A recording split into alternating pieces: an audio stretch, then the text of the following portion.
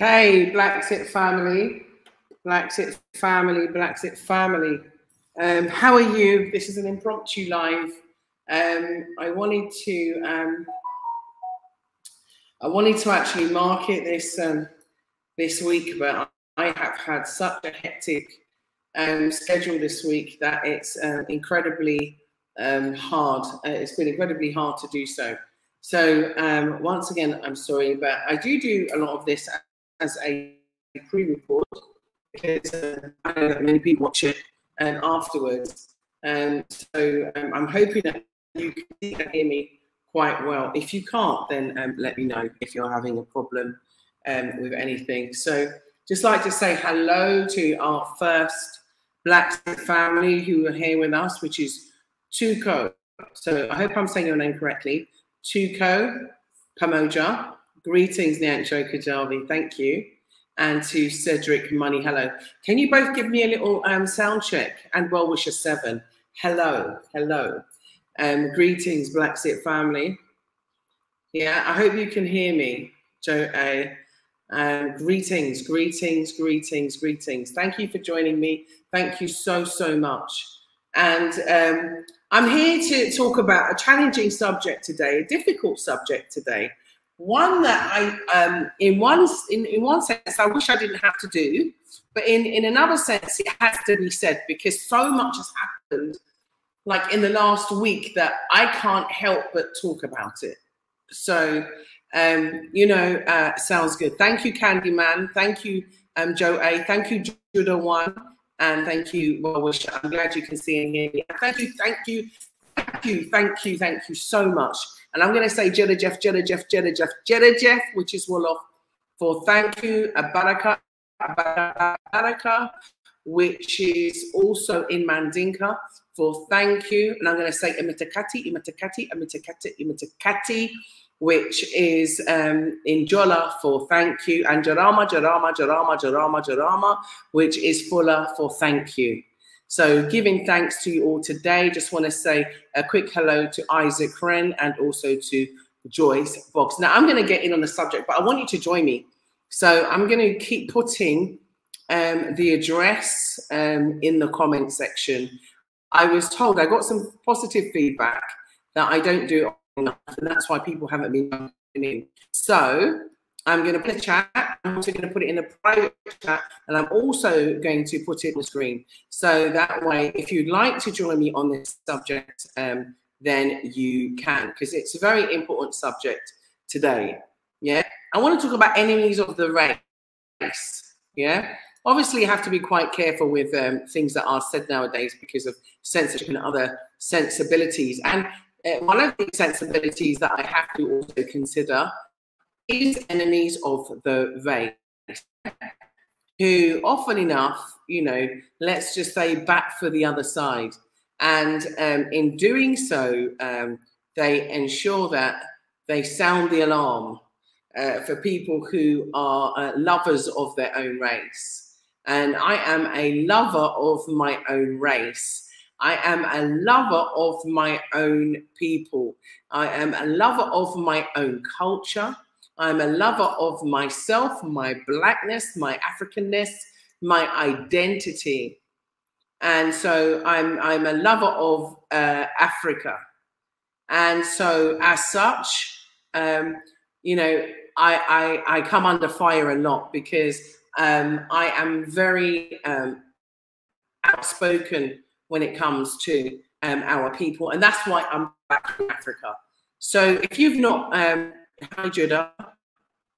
Hey, Judah One. You have actually. Judah One has been one of the original Bla Xit family members. So I want to thank you and big you up because you've always been with us, even when people have been, doing their best to try to destroy what we have built. So I want to thank you for being an ardent, Black Power fighter, soldier with us out there. And Wendy Green, big precious to you. We love you. And also Ruby Harper as well, and DARPA Chief. Now, I'm going to get to it. Sorry about that if I hurt your ears. I'm really sorry.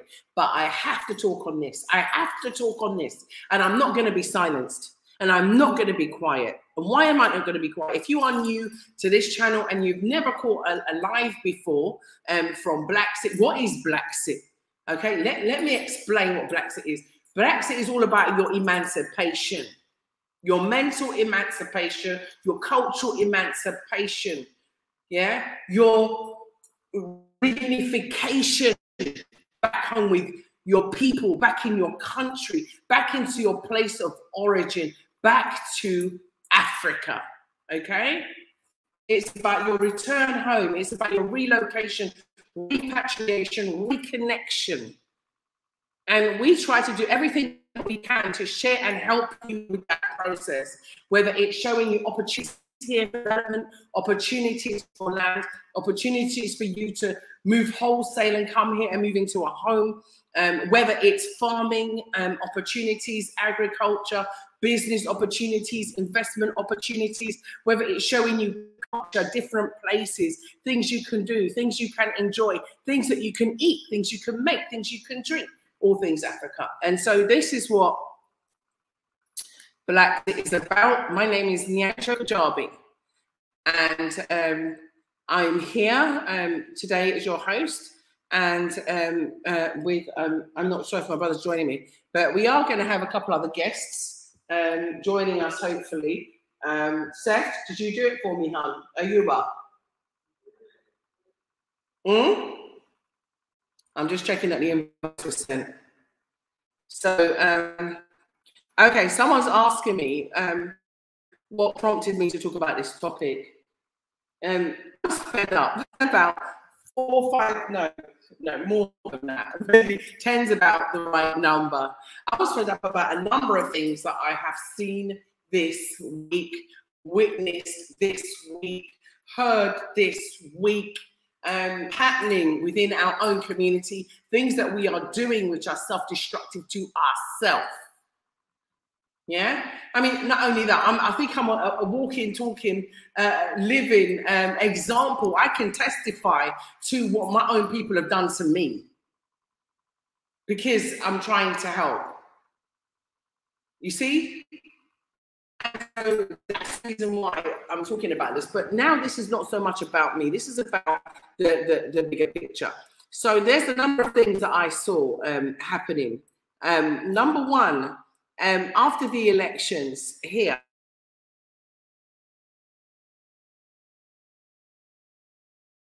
going around and round in a circle. But anyway, after the elections here, there was a small skirmish. Nothing big, absolutely a small group of people which had a gathering. And this gathering, in order to prevent it from becoming agitated, it was broken up. But let me explain something to you. The election was fantastic. It was peaceful. It was lovely. It was fun.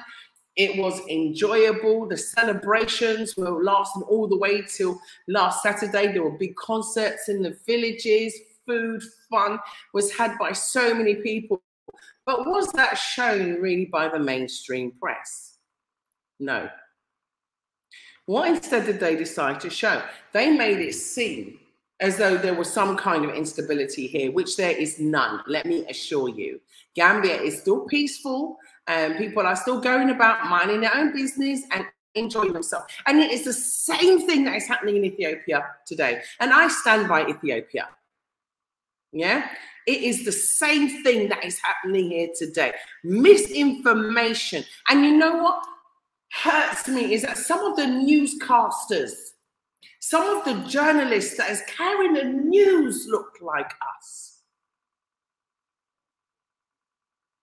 Have we no loyalty? Have we no self-respect? Have we no dignity?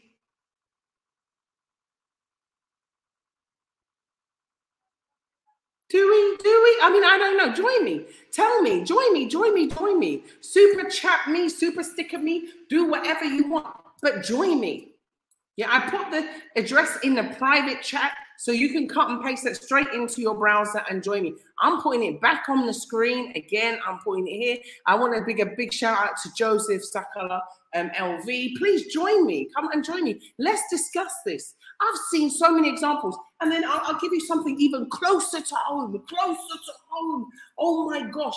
Think about this. Think about this. Now, I'm so sorry if I'm a bit animated today, but I have to get this off my chest, right? I have to get it off my chest. Now, as you know, I've been coming here for over 10 years. And I love Africa. Whether I'm in Sierra Leone, whether I'm in Casamance in Senegal, or whether I'm further afield, or whether I'm in even North Africa, because I've been to a few North African countries also, whether I'm in, you know, one of the African islands like Mauritius. You know, I love Africa. I am a lover of Africa, right? And I'm going to read out a few of the comments. You know, I just want to say, Doing Garvey TV, big yourself up, and thank you for joining. You and your husbands are the realest productive Black Africans returning families on YouTube. Yes. I'll give a big thank you for that one. And also, Tuko said that I can write reams about the times that I've been done a dirty on by Black people who look like me. For instance, a Black housing officer who told irregulars lie on my family for a pat on the head by the whites. Now, listen, this is another thing. What do we do it for? What do we do it for? You know, I even looked through YouTube, right? I did it just a search. Now, Brexit for us, yeah, there was Blexit, which I remember coming out of the US, but it wasn't quite the same.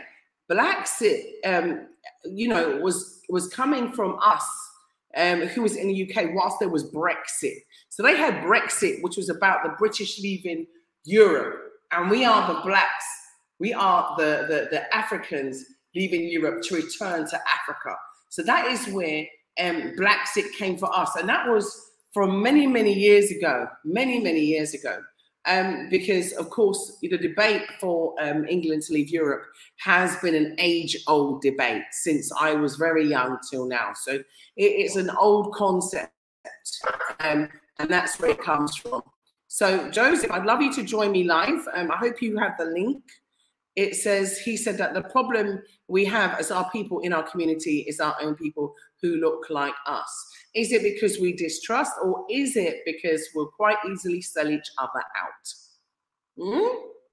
And what will we sell each other out for? YouTube trinkets? I shouldn't really say that, but you know what I'm saying.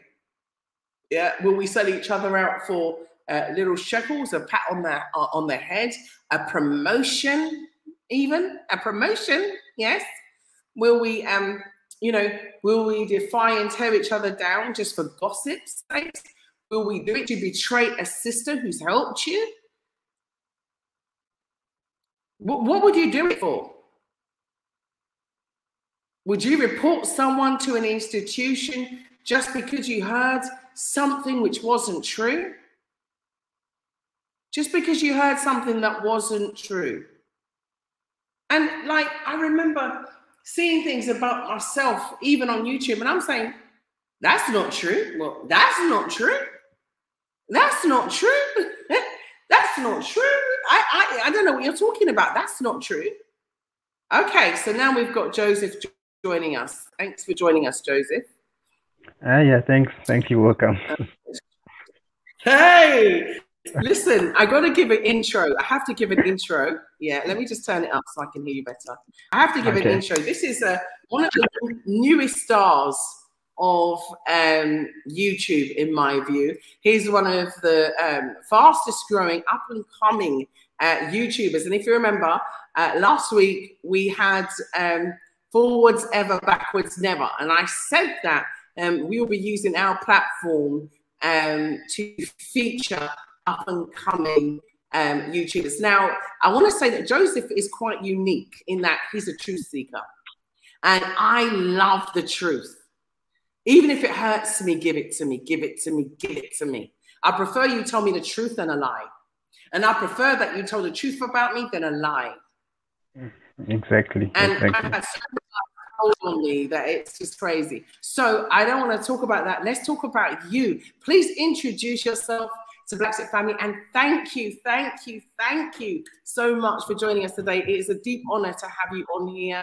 And you know, I am in auspicious company, and I am so grateful and humbled by your presence. Thank you so much. Thank you so much, Juliet. Hello, Bla Xit Family. I think she has done the whole introduction of me. I'm just a simple person, Joseph Sakala LV, and new on YouTube. My channel is new. You can check it out. It goes of Joseph Sakala LV, just those words. Yeah, that's basically me. Yeah.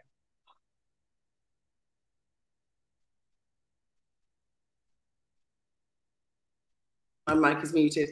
He said his channel is Joseph Sakala. Can you spell it slowly? LV, which stands for live. So can you spell it slowly so everybody can subscribe to your channel?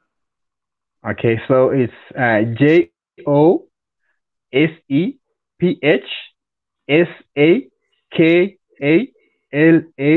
then LV. Excellent. I'm just putting that on the screen so everybody can subscribe. Sure.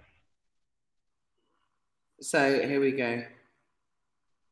Is that right? Oh, sorry about the J. Oh, it should be a capital. But is that right? Yeah, that's right. That's right. Cool. So, I mean, Joseph, you know, I have been watching your channel. I am a subscriber. I'm an ardent viewer. And today we are talking about enemies of the race. Now, you have focused a lot of really interesting and well-researched content on your channel about just this subject. So I am so glad that you are here today. Now, please share, you know, about some of your content and your experiences, and what is the way forward for us? What do we do? My content is all about trying to unite, you know, the diaspora and Africans, and trying to find a way of which we can work together, because we are one, you understand? Even if there are those people who claim to say Africans this, diaspora this, the fact is we are one race, you understand? So I Yes. concentrate mostly on uniting, as I said, uniting ourselves as people, and trying to defend people who are falsely accused by people who call themselves our own, or should I say people within our community, you understand? So I don't like seeing as a people, black people, like we fighting each other. I don't know if we're together have to have a common goal instead of trying to bring each other down. Someone doing good, you want to bring them down. That for me, it doesn't sit well with me. So I try by all means to try and talk positive things about such kind of people who they're trying to attack. Thank you so much. There was a little bit of lag there, but I got the message loud and clear. And I want to thank you actually for doing a very good job of that. And please, family, please go and subscribe to his channel. I'm leaving it on there. Joseph Sakala LV. Okay, please subscribe to my brother's channel. It's very good, full of lots of good and interesting content. I mean, and you also show the other side of the coin, which is really good, because you recently had a series showing what life was like for people in Skid Row and for other places in America, which showed the flip side of America, the America that they never want you to see. You know, and you know, it's been and some of the incidents even that's been happening in the UK as well. So it's nice that you're showing both sides of what is happening, and also, you know, what's happening in the continent. But how do we tackle enemies of the race? What do we do? How can we reduce the impact of these of this constant attack? I was watching Phil Scott. a colleague of mine, Sam, sent me a link to one of Phil Scott's programs with Jesse Stallout, can't remember his name. But anyway, so where he was having a debate, and he was like harping on the fact and asking Phil, do you love white people? Which I thought was a completely irrelevant question, because, you know, love is ephemeral. It all depends on who you are and who you love. And in some ways, love is a very overrated word and misused term as well. So I think you know, so Phil kind of said, look, it's about who I respect. And then he said, well, I respect. And I just said, you know what? That's also for me, respect has to be given. It has to be earned. I don't just give it to anybody. And so, but I mean, what can we do about enemies of the race? As you know, they're causing a lot of damage to the Return to Africa movement because they're casting aspersions and lies, which unfortunately people don't question and believe. So what can we do? What solutions do you have? How can we come together to, you know, approach the issue or to tackle it in some way?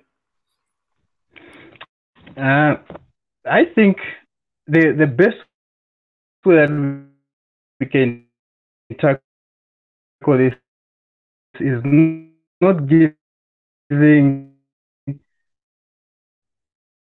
too much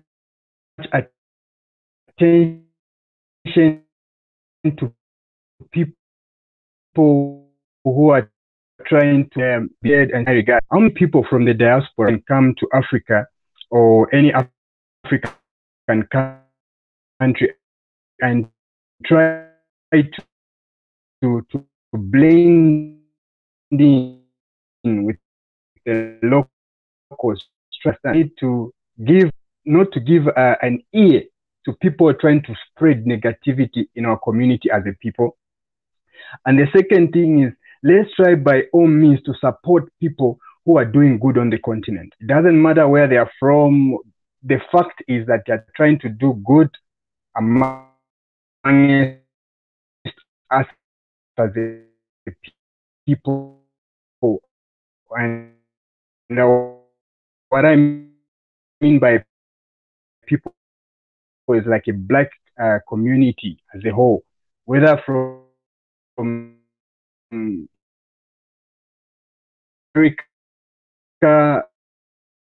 whether you're from wherever, Japan,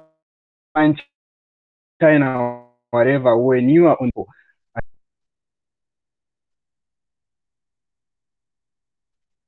I hear what you're saying. Okay, yeah. So yeah, that's what I think. And you know, the problem that we have is that in our community, that's just a fact.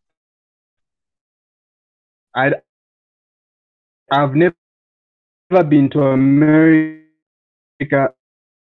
I've never been to Europe, but I'll say what I've said of no sense, but those immediately with something want to and destroy that person. And I think this goes in other families, like in the diaspora as well. You understand? But if we can only tackle that thing as black people, whereby we stop attacking people who are trying to do good, who are trying to do the good work, and support them and try to work together with them, I think we can go very far.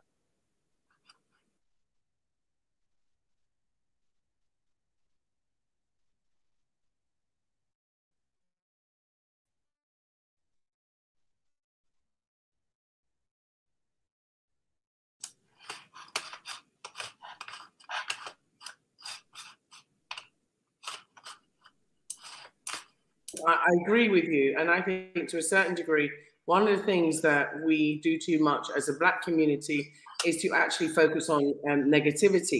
And we're always drawn to drama. And, you know, like I put up the post and I said, we're so busy debating, but why aren't we putting our money together and creating?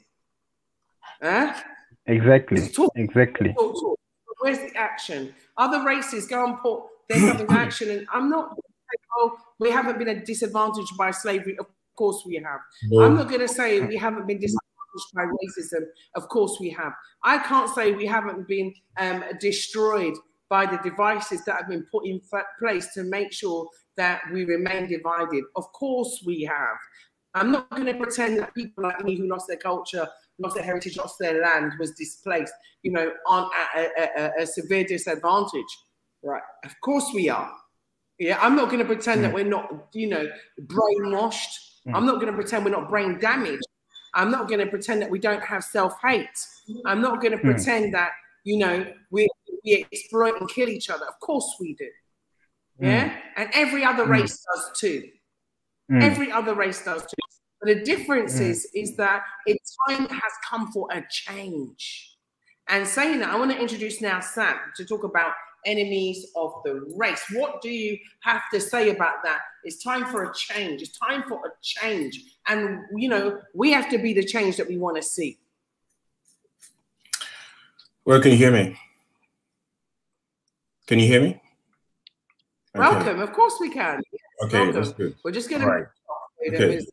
Now, when you talk about enemies of the faith, you're talking about our own people, right?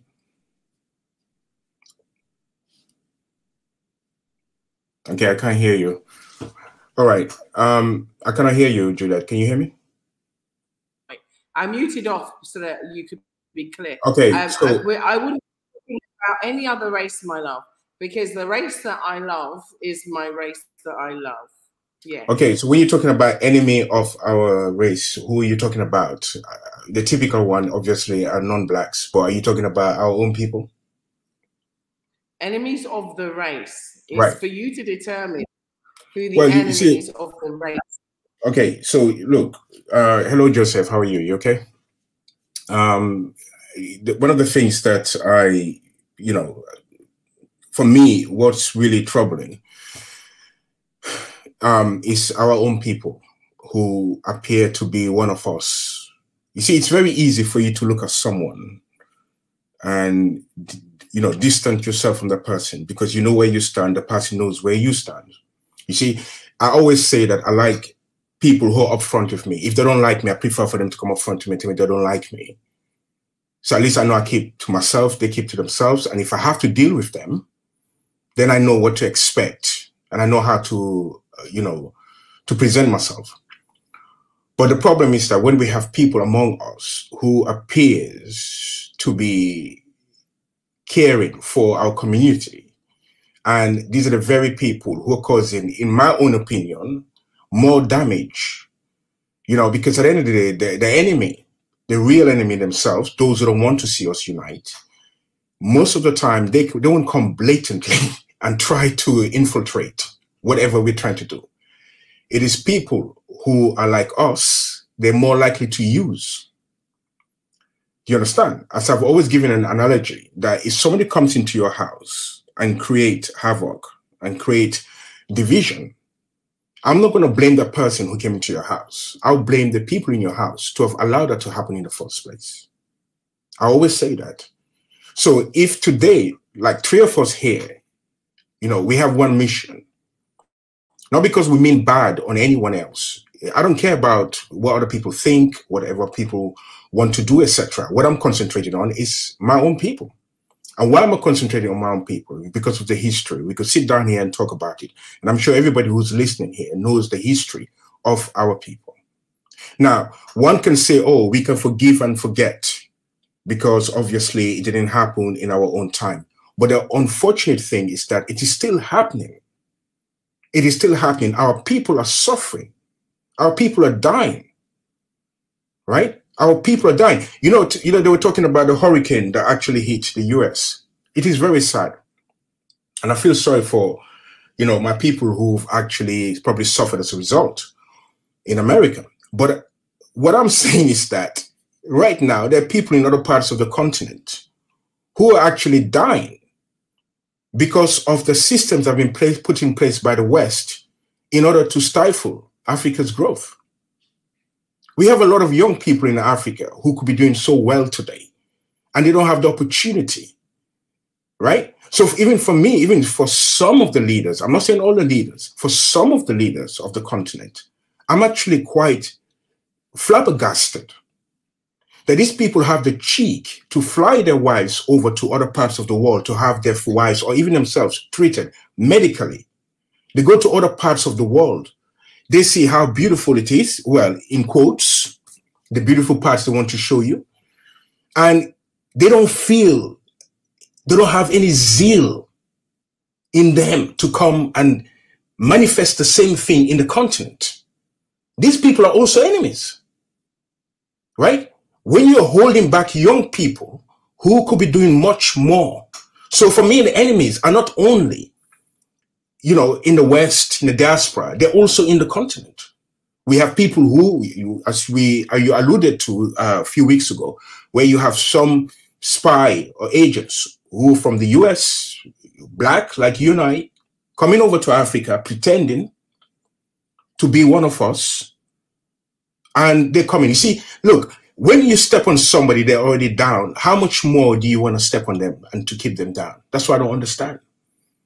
Look at when the Omicron virus, when it actually first detected, everyone said, oh, it's from Africa, Africa, Africa. That's what they're saying here in the UK. Oh, it's from Africa. And all of a sudden, the UK government put 11 countries, African countries, 10 countries initially, from the southern part of Africa on the red list, which it is scrapped. And then they added Nigeria last. And then, was it yesterday? They've now actually removed all the African countries from the red list. Why? Because they know, which they know this already, that that virus is now being detected in almost every country. So what would give anyone in their right mind that it stemmed from Africa? So in other words, it's like the initial, last year they were saying, oh, things are going to get worse in Africa. So it's like everything worse in Africa, right? And then we have our own people, some of them who already see that a lot of our brothers and sisters in the continent, they're determined to make things successful, to have a successful future, but they're struggling. So we, or some of us in the diaspora, who could be coming over there to lend our skills, our experience, or whatever we've learned, instead of us to use it for the good, we're either using it for our selfish interest or using it to harm our own people. So these people, I don't even know, how can they stand in front of the mirror every morning and look at themselves, right?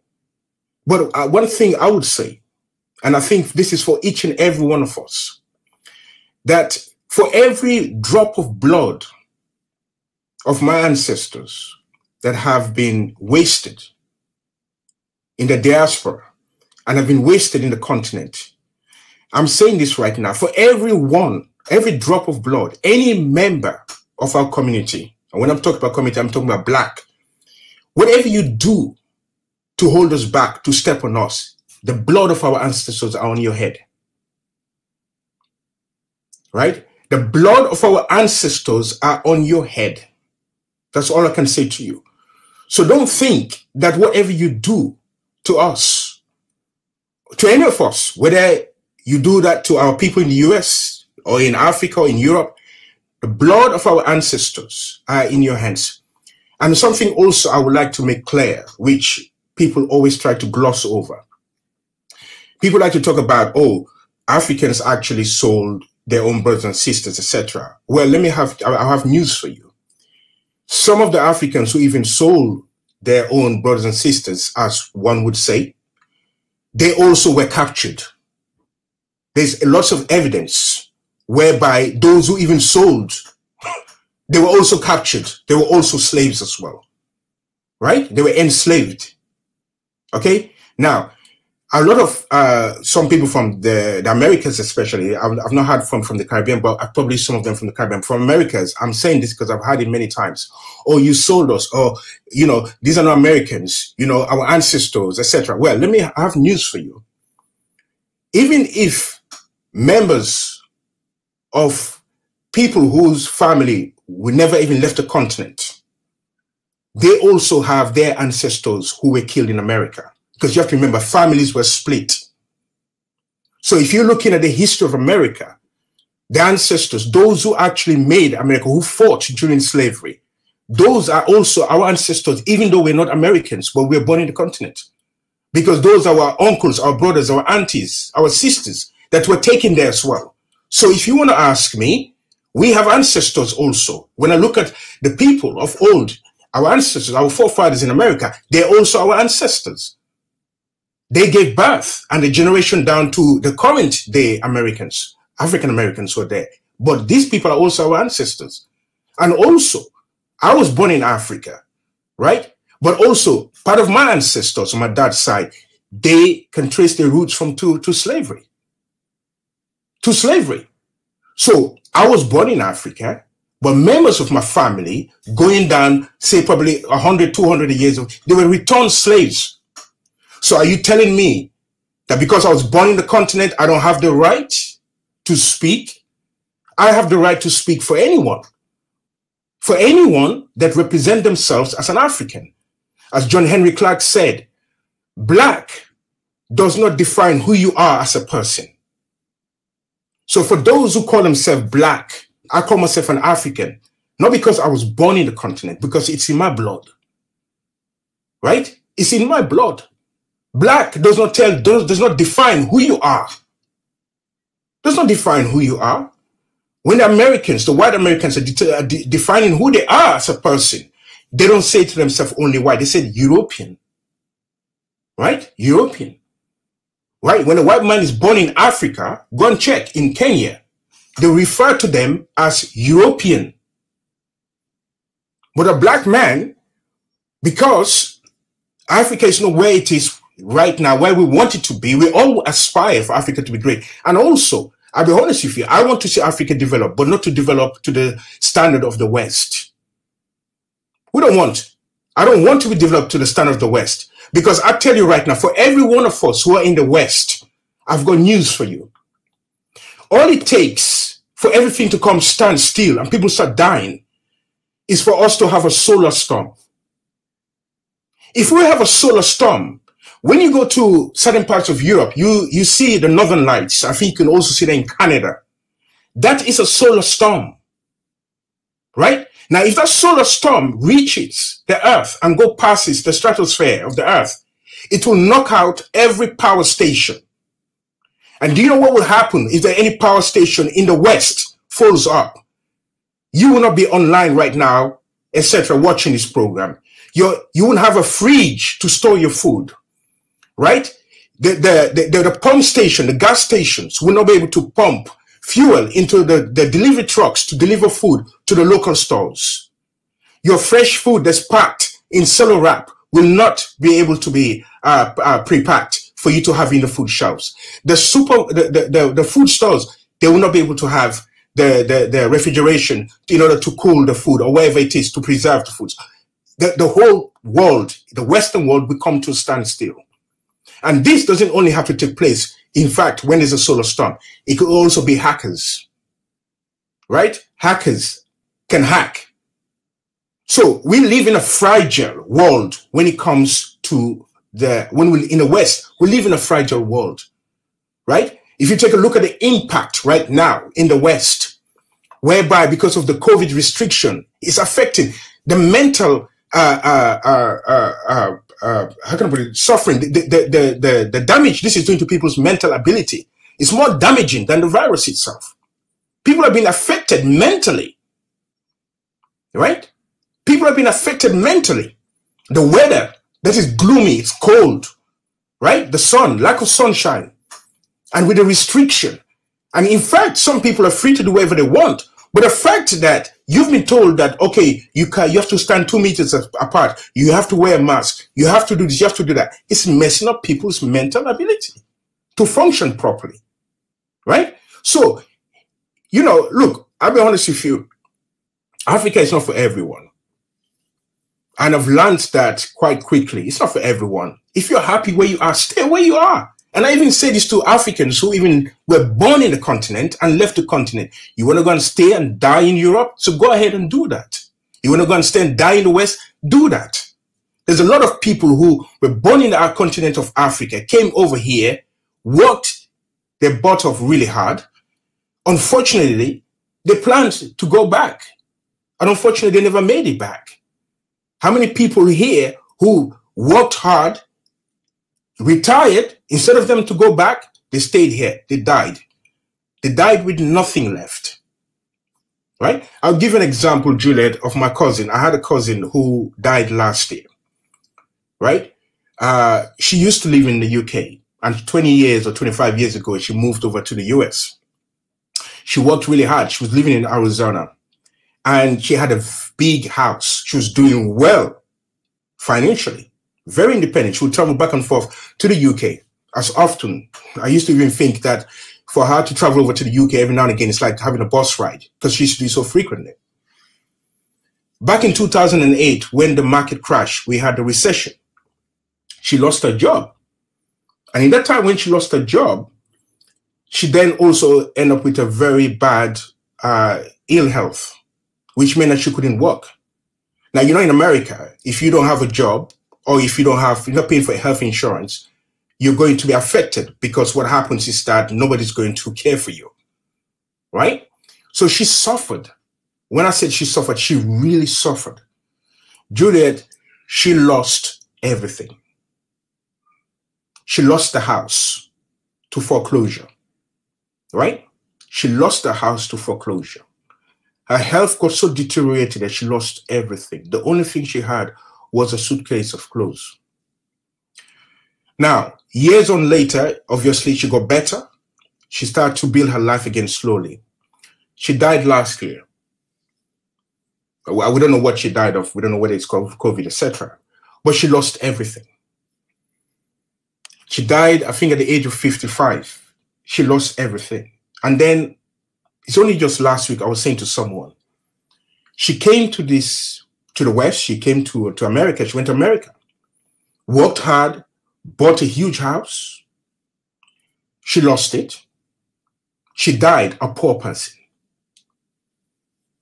The only thing they were able to ship over back to members of her family was her ash in her urn. She died. Now, my question is, how many of, even the Africans themselves, and I include myself in it, because I'm speaking, don't think I'm asleep. I'm appearing in your show and I'm speaking because I have plans, but I don't need to tell people my plans. And I've spoken to you about it before. But a lot of us, we're losing sight. When we see all the glamour, all the glitz, we think that life is greener. Everything is better on the other side. And as a result of that, we're prepared to sell our souls to come down on our brothers. That video you're talking about, this guy, supposedly a Christian. The guy, you know, you can talk about when people are extreme, right? You have different side of extreme. If the guy was the guy professed to be a Christian, and he was so extreme that he was refused to acknowledge anything to do with Africanness when he was speaking to Phil Scott. And I don't even want to mention his name, to be honest with you. I was watching this video and my stomach was churning. I think probably I could have punched that screen off. I don't even know how Phil Scott could actually sit down and be interviewed by that guy. I don't understand. You know what? Listen, do you know what, Juliet? I stood up for the whole half an hour, 40 minutes and watched. I couldn't sit down. I stood up because, like I said, if you cannot see what's happening to your brothers and sisters now, a system that's been put in place to create chaos. Look at the chaos that's in Nigeria. The chaos that's in Nigeria was created by the British when they left there. They knew, in the same way the chaos that you have right now with India and Pakistan was created by the British, because India and Pakistan was one country. Now you have India and Pakistan fighting each other, right? That's the chaos. They put a system in place that today they will fold their arms and watch. And then they'll turn to you, the black man, and say to you, you cannot blame us. You have opportunity like anybody else to succeed in life. But there's a system that we live in. And I want my kids, and I said to my kids, I said, look, you're now in primary school, you're now in secondary school, You're playing around with those who are not Africans or so. That's fine. I have no issue, right? Because kids are kids. But I said to you, you know what? You watch. As you all get older, the division, the divide between you two will start widening because the system forces that division. The system that's put in place, right? So the typical white person come up to you and say to you, oh, well, I don't understand. Why can't you get a job? Or they can stand around and say to you, oh, you know what? We're not racist. We're not this, we're not that. Okay, fine. You may not be racist, but a system that's been put in place that we're all propping up is in place to come against us. And this system is not only in Africa, it's also in America, it's also in the West. For example, we look at our brothers and sisters in America killing each other. Lots of men in America incarcerated. Incarcerated. Why? The system was put in place. The system was put in place. So what happens? The black man is incarcerated. When the black man is incarcerated, the family is broken. When the family is broken, the woman, the black woman, then start losing confidence in the black man, and then start turning away from the black man, right? Because the black man is supposed to lead. Now, I'm not saying that sorry? Joseph jump in. I'm going to let Joseph jump in. I want you to stay there because he's all the way in South Zambia. You're right. Am I correct? Am I correct? Yeah, Joseph, he's in Zambia. Can you hear me? Are you in Zambia or South Africa? I think he's frozen. He's moving a bit. So Joseph, can you hear me? Let's see. He's probably fixing something. No, continue. I'm just saying that I'm going to let him join the debate with you. So okay? What I want to say is that this guy was speaking to Phil Scott and he was saying that I want to continue in this vein. I'm just letting you know that I'm adding him in. Right. Do you want me to continue? Yes, please. Yes, please. Yeah, so what I'm saying is that, you see, the excuse that we black people have is that we're killing each other, etc. Yes, I say the same thing. In London, we have youths killing each other. Black youths killing each other. I always say the same thing. Why are we killing each other? That is a problem for us to resolve, and we have to be able to tackle that. But we cannot forget that a system has been put in place for that. Now, one can say, okay, we could stop all of this. Now, we should stop all of this. Killing each other, harming each other, we should. But in the same way, when you look at the white race saying that, oh, this person committed this crime, this person is behaving this way because they have a mental issue, they have a mental illness, right? Now, why do you think black people are killing each other? A lot of it is something that you can also allude to that they also have mental illness from all the years of what has happened to them that's been passed on from generation to generation, right? Now, these people who are doing this stuff, we are killing each other, etc. You cannot even reason with a lot of these people. The only way you can reason with a lot of these people, you have to take them away from their environment to reason with them. Because they're in a different mindset. Right? Now, I'm not making excuses. We could do better. We should do better. But what I'm saying is that a system has been put in place, right, in order for these things to be happening. So it doesn't come to me as a surprise. You know, it's like when they turn around and the school said to my wife and myself some years ago. Can you hear me? Can you hear me now, Joseph? Joseph, can you hear us? I think this is dialing in from Zambia. It might be. Are you in South Africa or Zambia? I'm not sure where you are at the moment. Probably if he comes. Yeah, probably if he actually turns off. If he turn your mic off. Sorry, turn your camera off. The camera off. Hear me? Yeah, turn your camera off. It's using too much bandwidth. Turn your camera off, and then we'll try you that way. Yeah. See if you can. Yeah. Can hear you.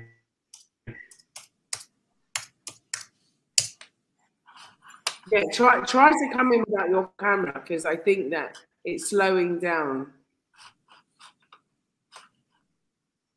your signal. And if anyone else would like to join the debate, I'm going to post the address right here, right now. Hang on.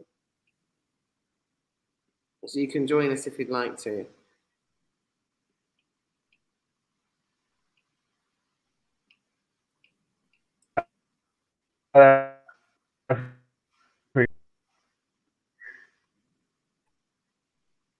Yeah, you're coming in and out. Try to come back in without the camera.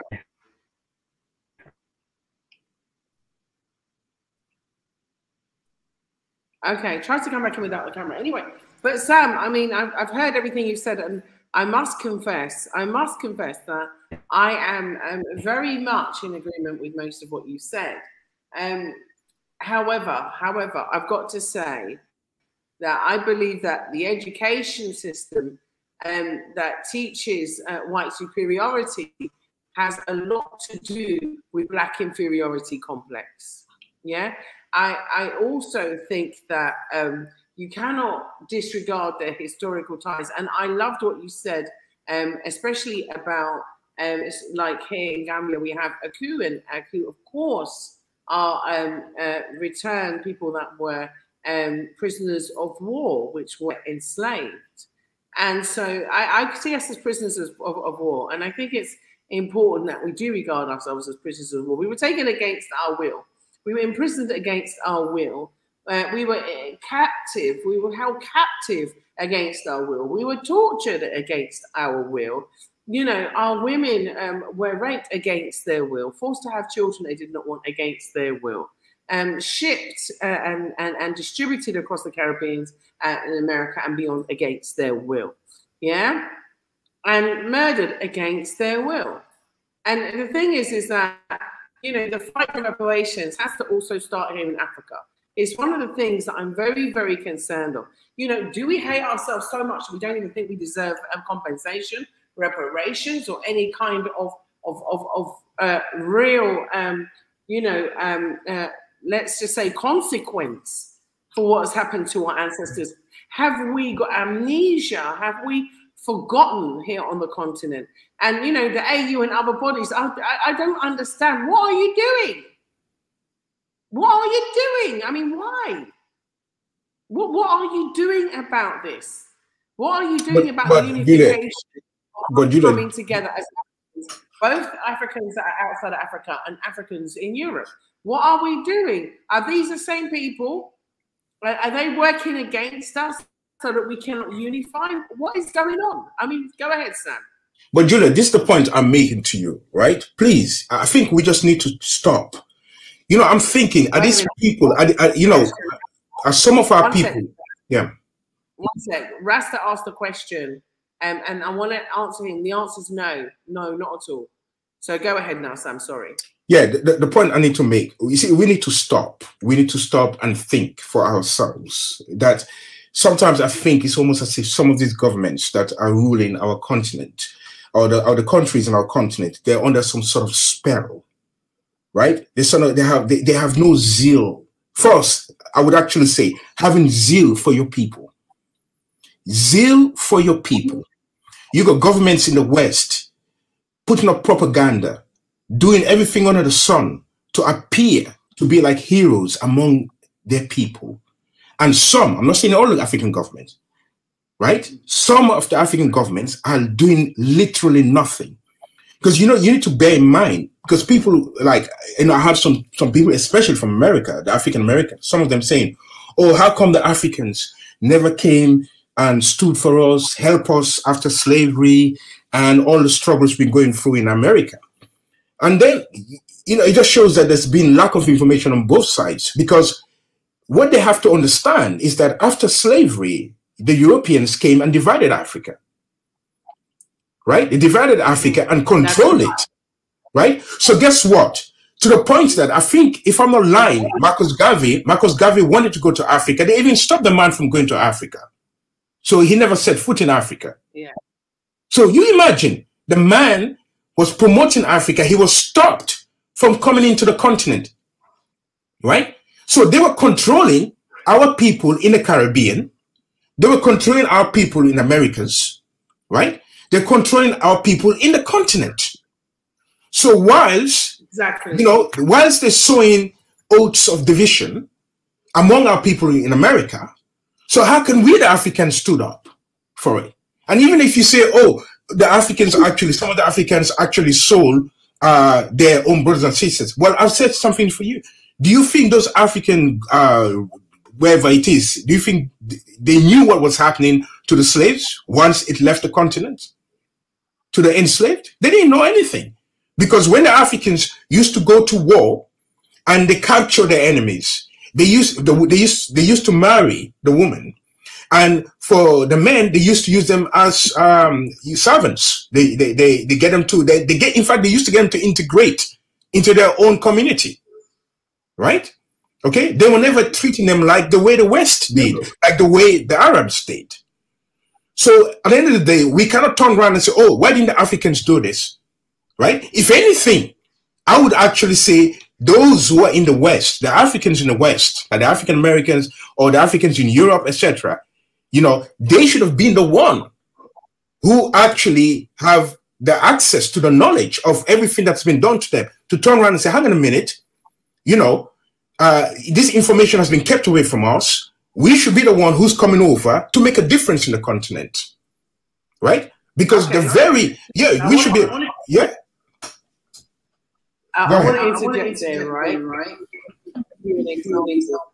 When we met with the president of the Gambia, I'm just going to mute you because I'm getting a bit of an echo. One sec. Okay, so when I had an audience with His Excellency Adama Barrow, the president of the Gambia, I was like really pleasantly surprised. And I must say, congratulations, right? Congratulations. He was conscious. Oh my gosh, I am so happy. I was so happy because he was conscious. He was, you know, he was Pan-Africanist. So that for me said so much. And he thanked us for even coming here. But the reason why I'm saying this is because he's the newly appointed chair of ECOWAS. So what I'm trying to say is that there's change afoot. So I'll say congratulations because he watches Bla Xit. He's a Bla Xit subscriber. And so it shows you that social media is actually having impact. Can you imagine? You go to see the president of the country and he says he watches your channel. Oh my goodness. Oh my goodness. Yeah. I mean, you know, I was in shock. He knew who I was. He knew the content. He knew what we were talking about. And so I think change is afoot. I want to bring in Joseph for a second. Joseph, are you with me? Yeah, I can hear you. I'm still here. Oh, brilliant! Now let's add you both back into the debate, right? So, enemies of the race. Do you think they're stopping our progress or they're helping our progress? Somewhere I'll say they are stopping our progress. You know why I'm saying they're stopping our progress? It's because like I said before, there are people who like feeding on negativity, on negative energy. You understand? So when someone starts attacking a fellow individual or a group of people within our race, there are those who will be happy to say, yes, we want to see them come down. You understand? So it doesn't help our activities or our ideologies or agenda that we want to do on the continent. You understand?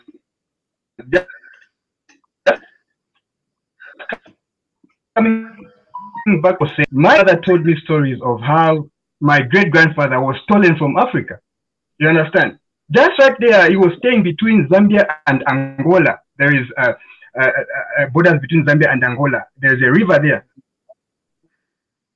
He went to draw water. They stole them to such people. It doesn't help in any way at all. It doesn't help in any way at all. And whether people like it or not, there is those brigades who like saying Africans this, Africans that. Before you even land, the first thing that they came from, the first place they came from, was this place called Africa. So we are one people in either way you want to look at it. We are one people.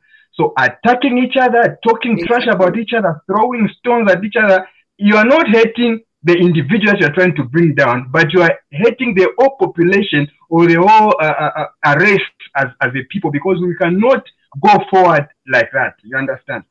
Joseph, I will even add, when people do that, they're hurting themselves. And people who do these things, they hate themselves. When you hate yourself, right, and you attack your brothers or sisters who look like you, you're hurting yourself. I don't know if you ever heard of self-mutilation. When you take a blade or a knife, you cut yourself because you hate yourself, right? That's literally what you're doing, okay? That's what you're doing. Sorry, go ahead. No, I'm done. I was just enjoying your conversation. I wanted to bring this in. I just to add on a little bit is, what I can say is, we must not give attention to people who want to talk trash or bring down us as a people, as a race. You understand? We have to concentrate on the positivity as a people. Of course, in our communities, there are those people who always do what these people are trying to do. You understand? Like what you said before, they captured slaves. You understand? They captured slaves. At the end of the day, they were captured as well. You understand? After catching slaves, them themselves were captured as well.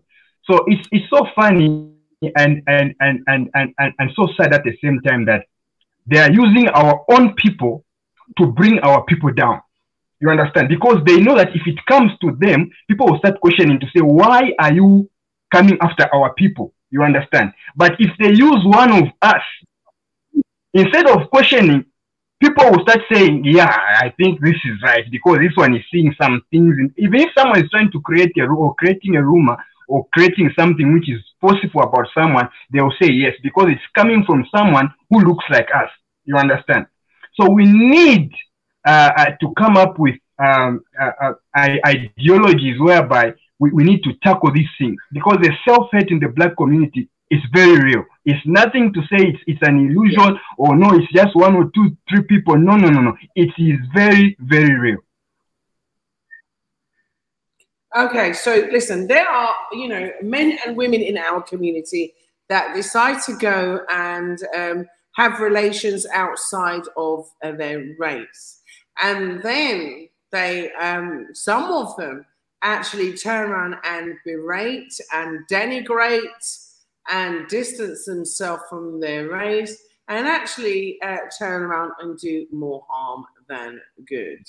I would like to ask you, are they enemies of the race, or are they allies of the race? So is this person's partner who is not Black, are they an ally to the race, or are they an enemy of the race? I would say culturally, I'm a cultured person. I'm too much into culture. So when we are having these meetings, our elders, they teach us, they tell us to say, if you see a big snake, it's a snake. If you see a small snake or a baby snake, it's still a snake. You understand? So you cannot turn around and then go back to that kind of scenario whereby the same people that mistreated you without sorting out the issues, because they continue denying what they do. They inflict pain on us. They make all these kind of laws, like what is recently happening there in the UK. They're trying they passed a bill which is revoking Black Africans descent citizenships. You understand? And then you try to go back and then try to entangle yourself with such kind. I don't know. Myself, I think it's wrong. I'm not trying to justify my point or whatever. I think for me, I would rather go for a powerful African woman. I wouldn't involve myself or entangle myself in such kind of activities. No, I wouldn't do that. And it doesn't help our race, to be honest with you. There are a lot of dangers in having. Let me not go there. But I think it's wrong. It's very totally wrong. They are not for us. Such kind of people, they are not for us, and they are very dangerous. That's what I can say. You see, look, you see, Juliet, one of the things. Yeah. Can you hear me? Yes. I want you Okay, to join on this. As you know, there have been many enemies of race that have been out there, and attacking so many Black people that have been doing so much good work to help us come back home. And one of the huge, I would say, people responsible for doing that is actually, entangled with someone of another race, but uses their platform to shoot down other Black people. So I want to know, are they considered an ally or an enemy? And is their partner considered an enemy or an ally? That's what I'm going to put to you as well. Okay. So look, I concur with Joseph, what he said about the culture. If you take a look at the Asians, if you look at the Chinese, you look at the Indians, etc., they marry within their culture. Okay? Why? Because they want to keep their culture alive. They want to keep their tradition alive, etc. Now, if I take myself as an example, I wanted to make sure that I stay within my culture. And bear in mind, when I came over here, many years ago, about 30 odd plus years ago, I was not all this fired up about my race, because remember, I just left the continent. I came here, and then I didn't even know nothing about slavery. It was only a few years later when I saw, Roots. Everything changed for me. I went out crazy, right? And that's how I learned. But even then, still, before I knew about everything that happened to my people, I was never big up about saying, you know what, I look on the other side thinking that, I could probably have an interest. For example, where I grew up, when I was growing up as a child, there was a lot of white girls around me when I was growing up, right? A lot. I remember, I can tell you blatantly right now, I never befriend any one of them because it was not of my interest. I didn't even need to put effort into it. I just didn't look at it because I was not interested. Instead, I remember I was chasing after, one or two Black girls in my school at the time, and they were so difficult. But believe me, I was prepared to wait. Even sometimes I would even go without my lunch money just to get them lunch. But I was happy, right? So for me, I think that, look, there's a lot of things you take into consideration before you get into any relationship. And I don't think that when people say, oh, you cannot stop love, you cannot do this. Well, you know what? I've been there. And to be honest with you, it never came to my mind. And I never had to. At the end of the day, I want to eat proper food. My wife can cook proper food. I want to eat proper food. And at the same time, I don't want to get old. I don't want her to get old before me. Right now, look at my wife and myself, we're in competition. She looks 20 and I look 20. Believe me, we're a lot older than that, and I'm thinking, let's see who's going to get older first. And that's how I want to be. Marriage is an investment. She doesn't use any cream to make sure that she keeps looking young. Of course not, right? Now, for me, it's common sense. It's investment, right? Now, I'm not going to work myself hard, build up wealth, and then allow, say, probably my kids to go and marry off anyone else. A system has been put in place where to oppress me, to suppress me while I'm trying to build this wealth, and then only for you to go and married to someone else, and then they get to inherit what I work hard for. Are you out of your mind? Right? So for me, I think that if you are proud of your culture, right? If you're proud of who you are as a person, you bear in mind of what your people have been through in the past and what we're going through still today, you would actually think twice before you make that move. But then again, if you want to go ahead and do it, on your head be it. That's your problem. You make your bed, you lie on it. Right? Like I said, I want to make sure that when I'm still 60, 70, that, I could turn around to my wife and see her looking as young as 20. Because she would be. My mom at the moment, she's in her 80s. And when a lot of people see her, they say, you look quite young. Well, I said, yeah. I said, why not? So I made sure that I made the right choice over 20 years ago. And I'm still with the same woman. And she's still as beautiful as ever. I have no problem with that. Right? So as far as I'm concerned, I think it's up to the individual if they actually want to go ahead and marry whoever they want to marry. That's their problem. But what I can say is that if you love yourself, you will think twice. You know, in fact, even my daughter, who is only, what, under a year, I even avoid her watching too many cartoons with white characters on it. I avoid her watching too many things that just shows white. I avoid that happening.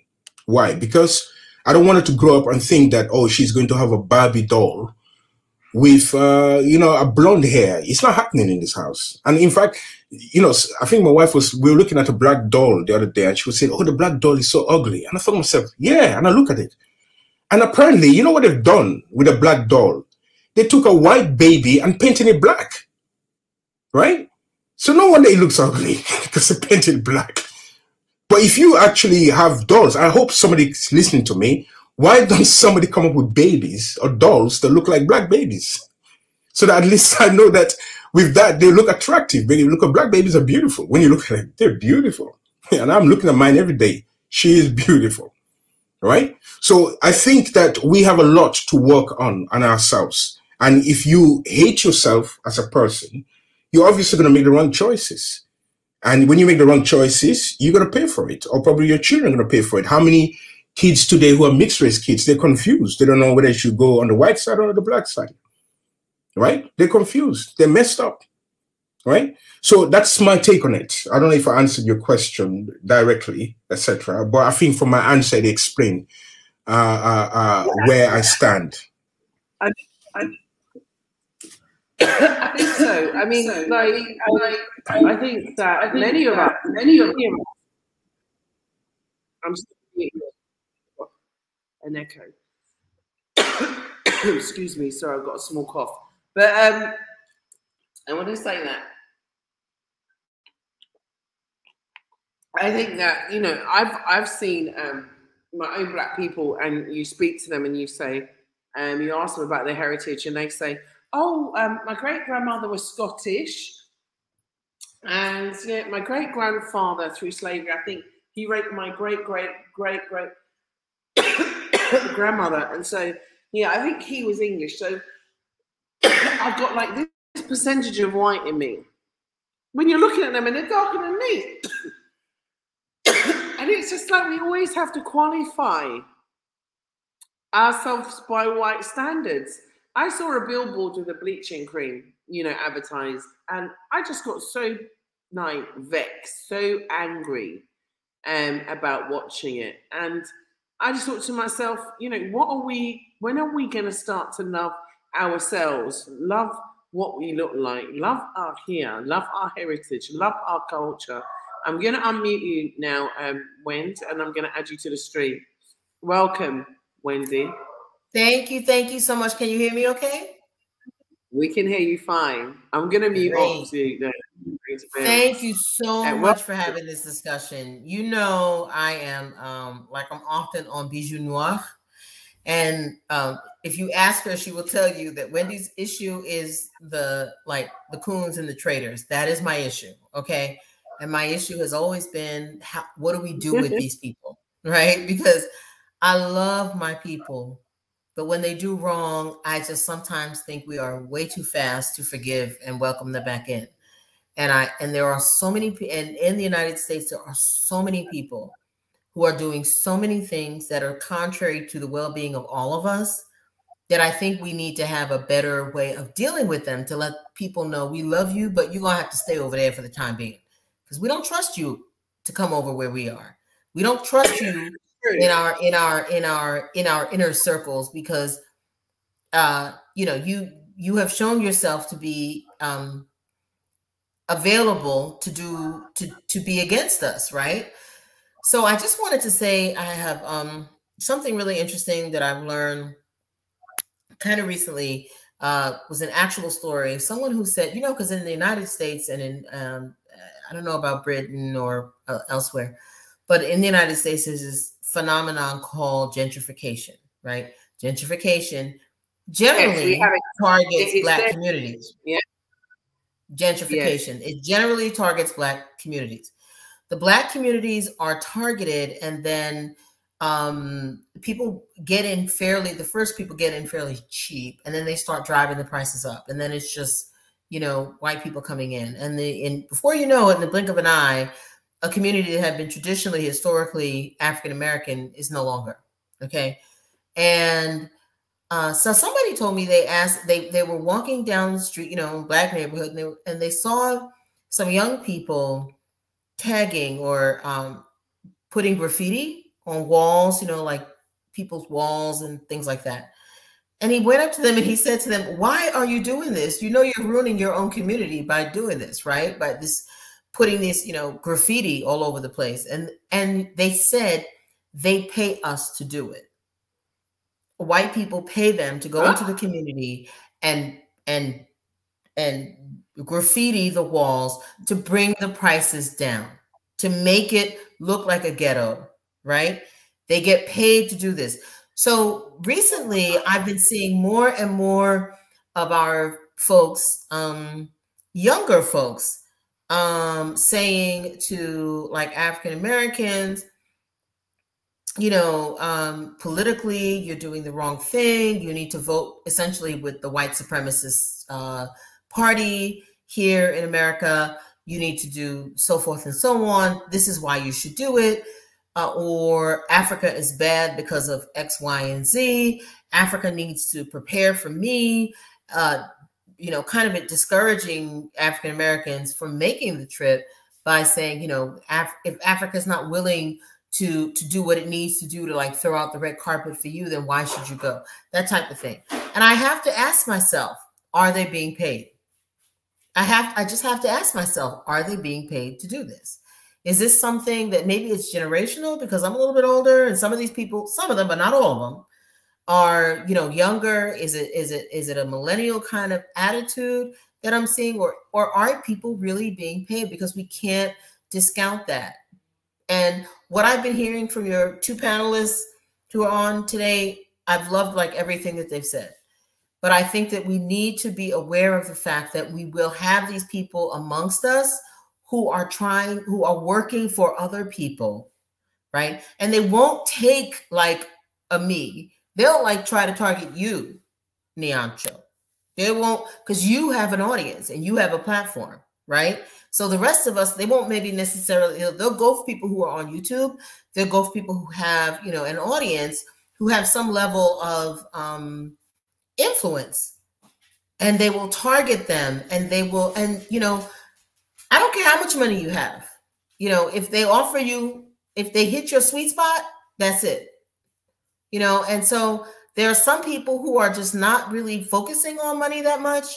There are some of us who money is not the answer, but there are some of us, money is the thing, right? And we will always turn against our each other in order to get that. So we really, it's really very insidious, and even little things, people need to be aware of the fact that even little things like paying teenagers to go and graffiti the walls up to devalue their own community, right? But they get paid to do this. This is what is happening. This is the level of attack that we are experiencing, okay? It goes from the bottom like that to the top, where we have, you know, legislation right now in many of the states in the United States about voting and other issues that affect the Black community. And so, but when we have it, I mean, like I'm in North Carolina, and we got some very prominent Black folk in North Carolina who have lost their minds. You know, they're in the coon category. Sorry, but they are. So I think this is a great topic, and I'm glad to hear everything that everybody's saying about it. I'm glad one of the brothers talked about the big thing about, you know, this whole thing about Black people selling Black people and Africans selling us and then not coming to get us, you know. And one of the things that I want to say to people is, well, who have you gone to get? Have you gone to save anybody? Have you done that? There are Africans right now who are in Libya, and other places who are enslaved. What are we doing about them? Are you doing anything about them? You want everybody to come and do something for you, but now you have an opportunity to do something. You're not doing anything.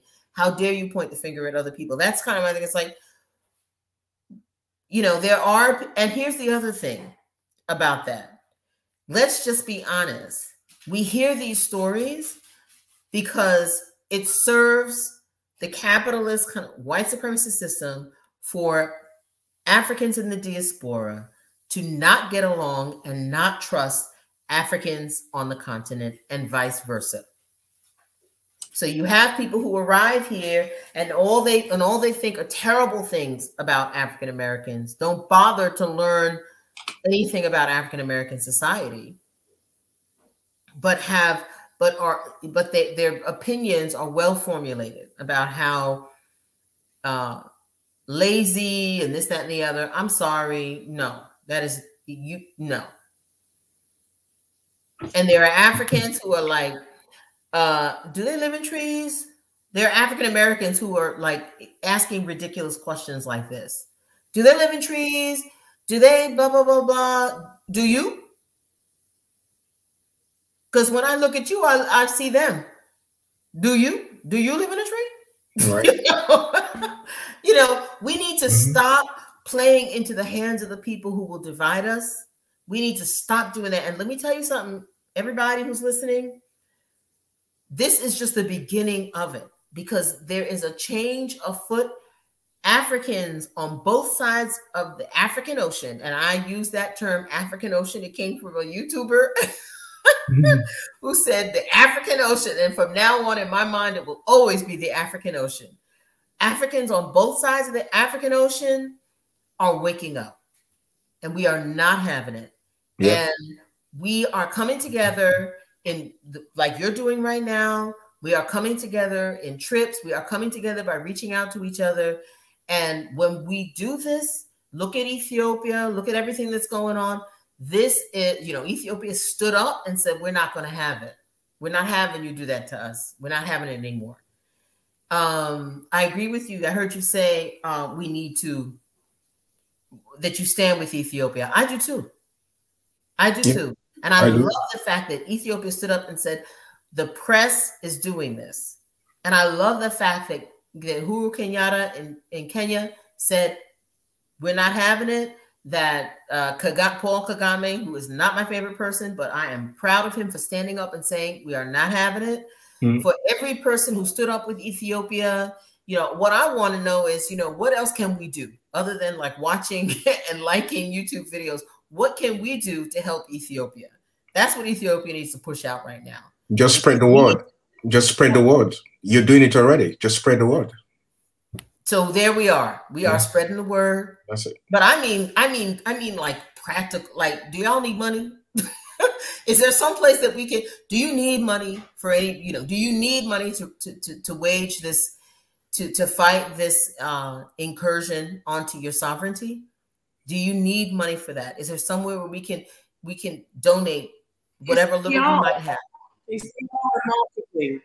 You know, we need a massive PR and marketing campaign independently. So today I was somewhere and I saw United States of Africa TV channel. I don't know if anybody else watches that. So that's, I hope, Bijou Noir, if you can join us, please do jump in on the subject. I would love to have you on tonight's show.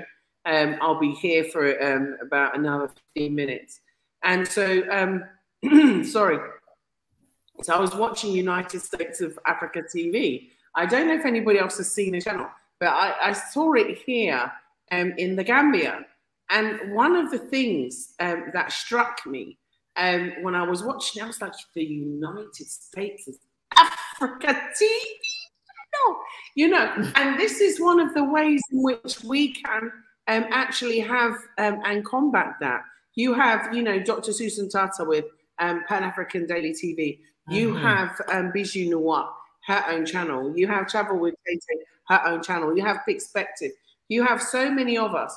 And like I said, now we need to get behind also our actual TV channels and to support those satellites and, you know, contribute content. Dr. Professor Sherman, Professor Sherman Fowler, actually contacted me about.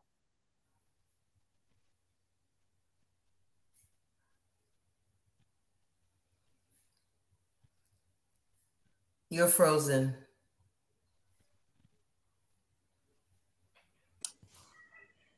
Yep, I think she's gone. Mm-hmm. But yeah, thank you, brother. Thank you for all you you added tonight, because it really, thank you.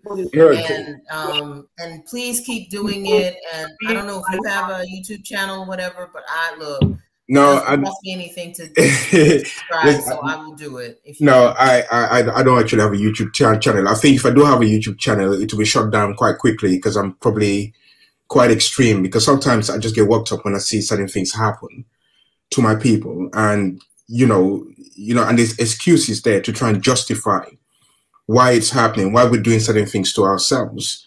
And at the same time, when I mean excuses, for example, in the US, for example, where a lot of the black men are incarcerated, oh my God. Yeah. Do you know what? I watched Just Mercy and I cried like a child. Yes, but let me tell you something. If you look up, because I'm actually an attorney, and I do work with a nonprofit that works with inmates. And because of it, I have a special place in my heart for that particular problem. Right. And at least monthly, someone is being exonerated after having spent decades. I know. The most recent was the guy who was accused of raping a white woman who. You saw and that, she confessed, right? and she actually confessed to say that she lied about it. And you know what? He gets nothing for it. Yep. I feel like we need to. I feel like we need to really reach out to the folks who have been oppressed by the American judicial system, right? In that particular way. I honestly do. That's a whole nother topic, but yeah, thank you for mentioning that. And we all need to keep those folks in mind. And if we come across, I believe in helping. I believe in it's not just about talking, but take some $10 and give it to somebody if I have it, because we need to lift each other up, not just spiritually, but also practically. We need to help, because everybody, we just need to do this, because but for the grace of God, we could all be in that situation. Everybody here has men in their family who could be subject to that happening to them. So yeah, thank you so much. Listen, I'm gonna move out here. I'm gonna get out because I'm gonna leave room for more people. But thanks for having me, and please thank you sharing the wisdom, y'all. It's wonderful. Thank you for that. Thank you, Julia. Can you hear me? Yeah, I just muted off my mic so that I could hear her properly. But I want to thank you so much, sister, for your contribution. It was really, really informative, and I'm glad that we can look at the way in which we are to each other, and very important, and the way in which we treat each other globally, because there is a general lack of distrust. People that generally come with the negativity and the lies, we tend to buy into and we perpetuate it. So therefore destroying each other. Look at what we've done to Marcus Garvey.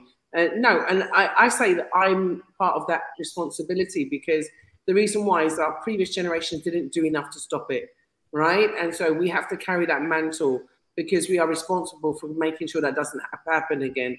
Look what happened to Malcolm X. Yeah, look what happened to Martin Luther King. Look at what happened to Nat Turner.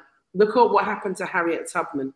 Look at what's happened to all of our greats, all of the people, to say Overture.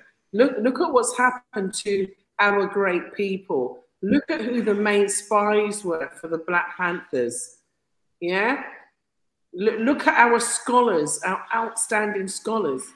Did they really have a financial legacy to leave? Did we really buy their books? Did we really support them? Were they able to leave a financial legacy? Or did we leave them poor on the circuit, going and giving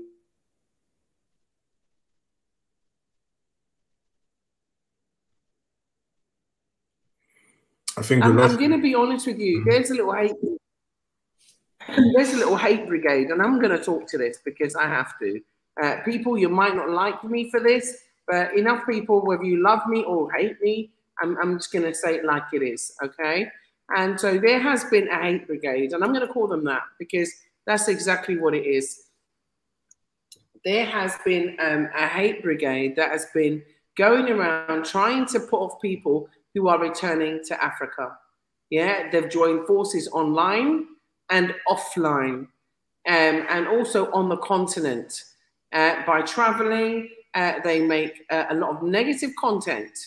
They come to Africa, and even while they're here on the ground, because this is even happening right here, right now, you know, they do their best to put people off of living here and encourage them to go back to wherever they repatriated from.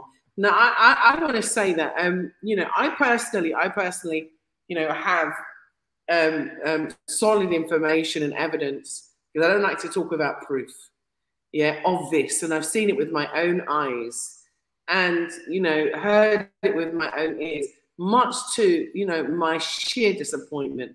And it's not to just my disappointment, but, you know, they're trying to put people who have come established businesses here, yeah, and their restaurants here. And, you know, they sit there and talk negativity. And, you know, oh my gosh, you know, is this what you come here for? You know, I mean, all I've got to say is this, yeah, is that we have to become stronger together. And the message of positivity has to resound louder than negativity. That's the first thing. The second thing is that we're not always going to get on. We're not always going to like each other. I mean, I used to go to work in an office full of people that I could barely stand them, but I was there for a purpose, which was to, you know, obviously engage in a process in order to exchange my energy for money, okay? And so why can't we do the same thing? Why can't we just engage with each other without tearing each other down, breaking each other down, and to do that? I mean, there are so many even mining opportunities, mineral opportunities, agricultural opportunities, so many business opportunities. Every kind of opportunity is right here. But the problem is that we are an opportunity because we got to work together. We can work together. We can work together. This is the thing, we can work together. If you can work with people who hate your guts, your very existence,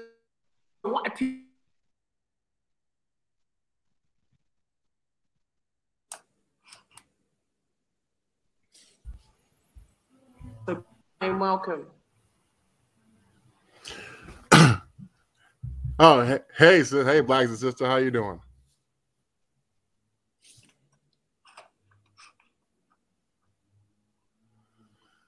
Hey, thanks for coming to the show. And one thing, I'd say I 100%. Black Lion. Black Lion, are you there? Yes, can you hear me? Okay, until Black Lion jumps in, I'm sorry. Go continue.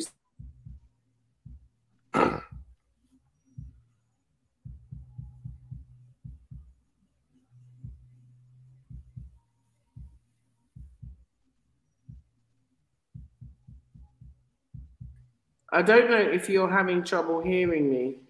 No. Sam, can you hear me? Yes, I can hear you. I can hear you loud and clear. I can hear you also. Mute him. Joseph, can you hear me? Yeah, I can hear you. I can hear you loud and clear. Can you hear me? Okay, looks like we're having a few technical glitches after that little speech. Oh, yes, you're back. Lovely. Are you back? Can you hear me? Yeah, can you hear me? Yeah, we can hear you loud and clear. Go ahead. Okay. Okay, that's clear. Mm-hmm. Oh, no, as I was saying is... Yeah, just go ahead. Go ahead. We can hear you. We can hear you. Sorry, Black Xit family. These are the wonders of modern technology. Black Lion, can you hear me? Yeah. Yes, loud and clear. Can you hear me? Okay. Joseph, can you hear me? Yes, I can hear you loud and clear. Okay, so okay, I want you to contribute to this. Right, this is the last question of the show. Does self-hate contribute to us being enemies of the race? Oh God, yes. Oh yes. And if it does, how can we overcome? Well, personally, self-hate and self-denial is, I'll be honest with you, is one of the biggest cancers literally in the African world. It is worse to me. It's almost worse as racism, because the sad part is, I live in America, and what I realized is it was so crazy to me, even to this day, after 400 years, after so many books on African history and knowledge and all this, and what the scholars and actors have been doing for us, 400 years later, we still deny that we're African, and it's so crazy to me. We will want to be Native American. We want to be European, or any type of DNA we have in our ancestry because of slavery. We'll accept that as a badge of pride that our African ancestry was damn near is 90% of our DNA. The self-hate in America and the self-denial is so bad. It's sickening. It's still so shocking to me. Everybody's like, especially in our community in America, everybody's like wondering, like some type of mystery, is how's every other culture, every other race is doing better than us? Because because they love and respect each other, regardless of their differences or their economic or political backgrounds. They put race first. It's really just common sense. And it's like and what's so sad, like, I'll be honest with you, and we're barely admitting in the 21st century that we're barely admitting that we need a black family again. We're barely admitting that. We're barely, like, hell, women, especially women in our community, they're barely admitting that feminism is not what how is helping black people. And I will tell you that the self-hate and self-denial is the only time. What really upset me about these kind of issues is that the only time I ever saw us as African Americans, except being African personally, is when Black Panther came out. That personally pissed me off, because, like, you pretty much said F your ancestors, F their struggles, F what they've been through, F their language and culture. You want to complain white people took them from you, but we put no effort into getting it back until a goddamn Marvel movie came out that was based on African culture and civilizations. Everybody want to wear Josh East African dances, bring the white girls in the movie theater, and then she comes out looking like Kunta Kinte's wife and stuff. Like, what the heck is this? You're on point, my friend. On point. That's true.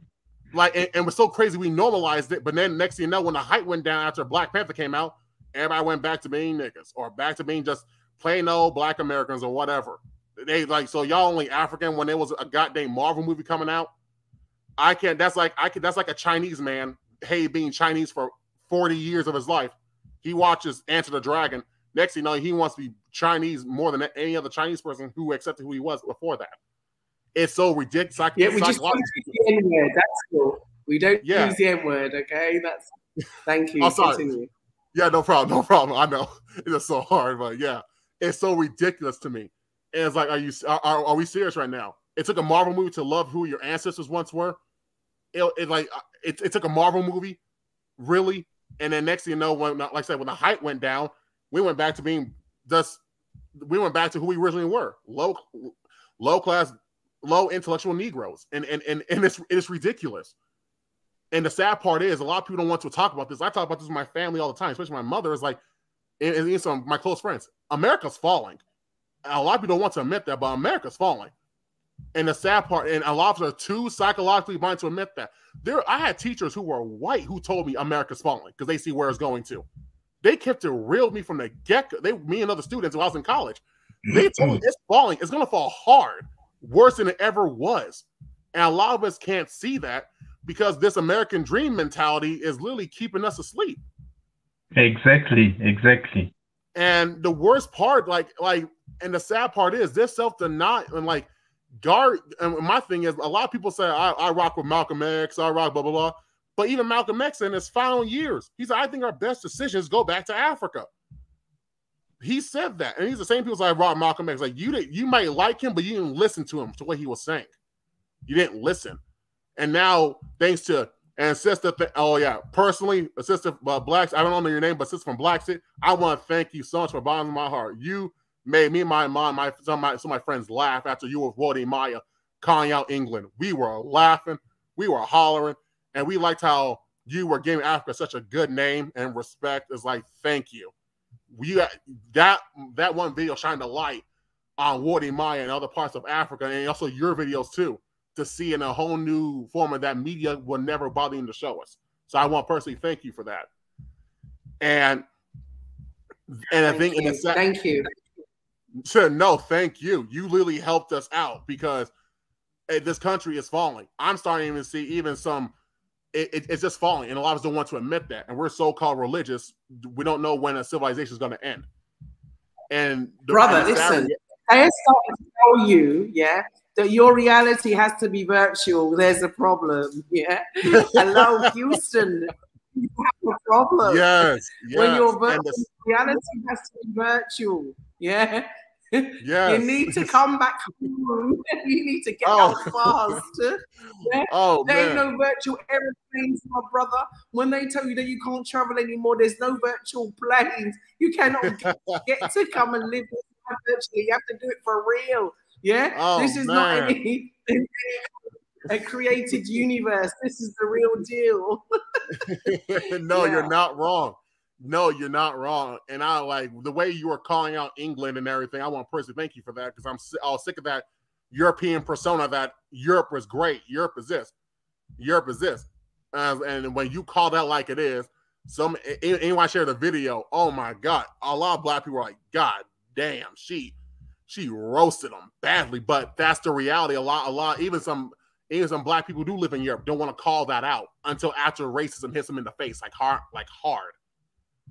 And we start talking about this in America. It's like, where do we see America 10 or 15 years from now? We already say it's going to burn. It's going to go hard. And the sad part, this self-denial of us not wanting to deny being African is literally killing us. Because African Americans. I think also George Floyd. I think exactly. also with what happened with George Floyd, but not only just George Floyd, you had so many. You had Mark Brown. Yeah. I mean, exactly. You had Trayvon Martin, okay? Exactly. And all of the ladies, Sandra, yeah, I mean, Sandra, that made me cry so much. I mean, exactly. Oh my gosh, too many to even mention. This is how bad it is, that there's too many to mention. And the thing is, Arbery Taylor just, running down the road, minding his own business, and then they have, they finally decide to incarcerate a few of them, and it's like, and then you've got, you can walk into anyone's front room and then the brother's hugging his brother's murderer, like, and then I hear all this stuff about forgiveness. Forgive what? Forgive who? Why? Why? Mind? This is the same as saying, you steal my family, you steal my land. You burn my house, and you want me to forgive you? Are you insane? There has to be another way. And in fact, we can't even forgive ourselves. And the things that we're doing to ourselves. Listen, I'm telling you, I heard some stuff about Bla Xit, and I think, are people insane? Are they listening to this? Do they believe it? Do you know what I mean? I remember there was even one person. And they went came to Bla Xit, and of course we hooked them up with Mr. Jallo. Mr. Jallo showed them the land, blah blah blah. They bought the land, and then they send a letter saying, "Oh, they want a refund." They must think they're buying sweets. Yeah, is it? You think it's candy you're buying? You're buying land, transferring land. Wake up and smell the coffee. Who in their right mind is going to sell their American land that they got cheap to stay in America? Are you insane? In your memory, like, you know what? You know how many people will kill themselves just to get that land there? That you writing and you spending money. You're spending money. But you see, Julia, these are the very people. Ownership. Anything that you own, in the house. And then a year later, you want to go to the person you bought the house from and then say, excuse me, can I get a refund? Are you mad? I mean, what is going on with us? Julia, these are the very people who, I don't think, these are the very people with the mindset that when they come over to the continent, they think they're doing us a favor. Right? Exactly. It's that savior mentality. It's that savior mentality. Now, just savior mentality. You look, even if they had paid you millions of dollars for that land, it's still not warranted for them to behave the way they behaved. And they didn't pay you that. Believe me, the air ticket they had to pay to come over to the Gambia is even more expensive. Right? This is a cheek. Right? But anyway, I digressed. Go ahead. Yeah, no, but you're making a valid point. You're making a valid point.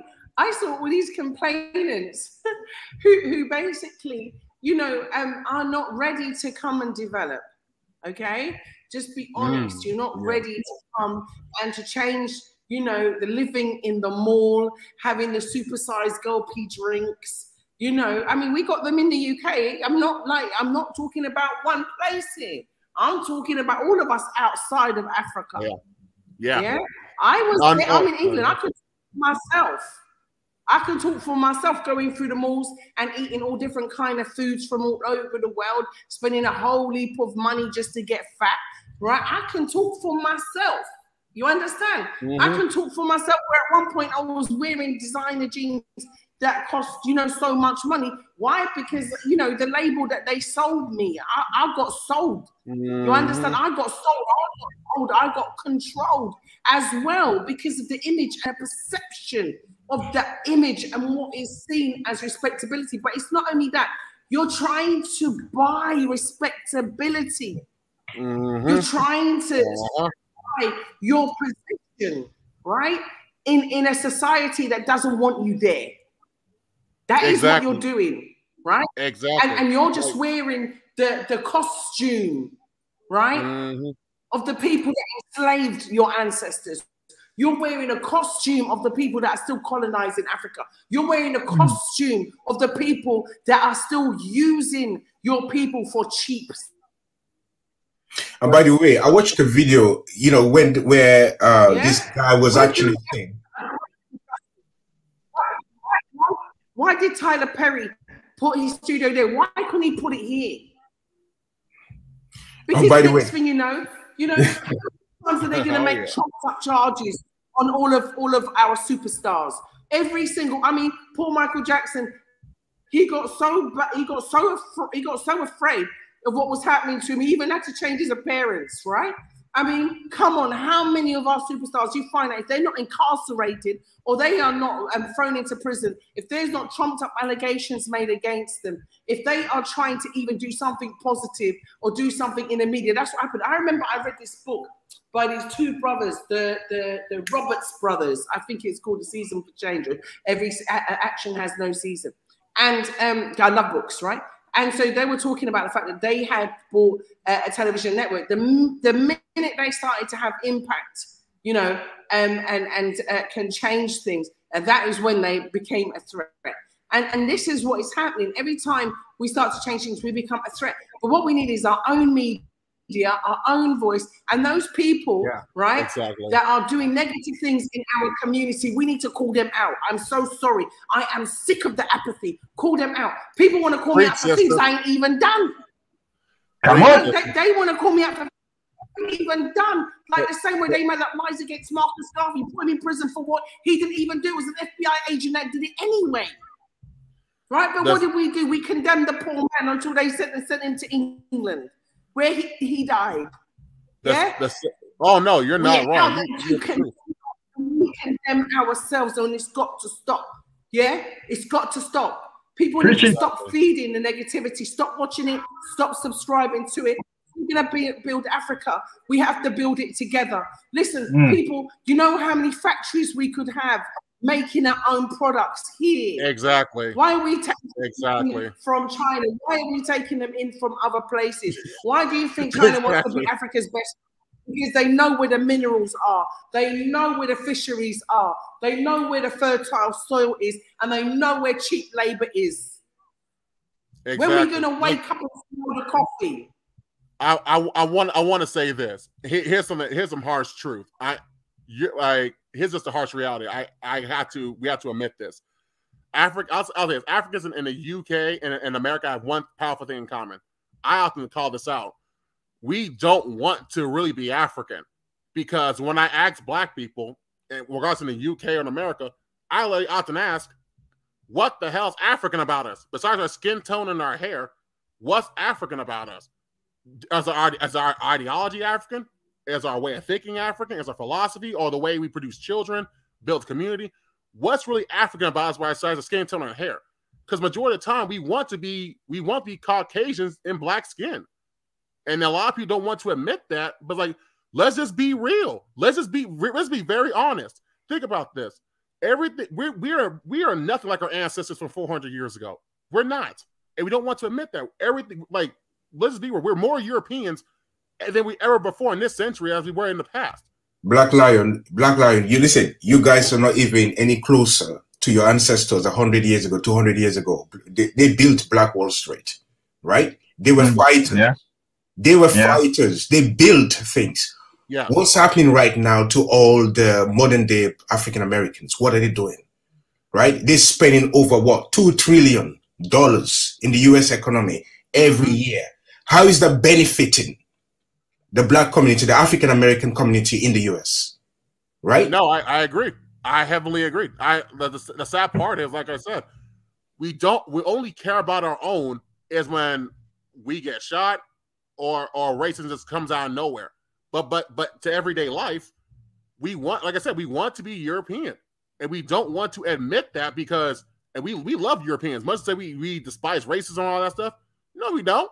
We only hate racism when it comes to affects us. We don't want to get rid of racism and white supremacy. We just want to be treated better under racism and white supremacy. There's a difference.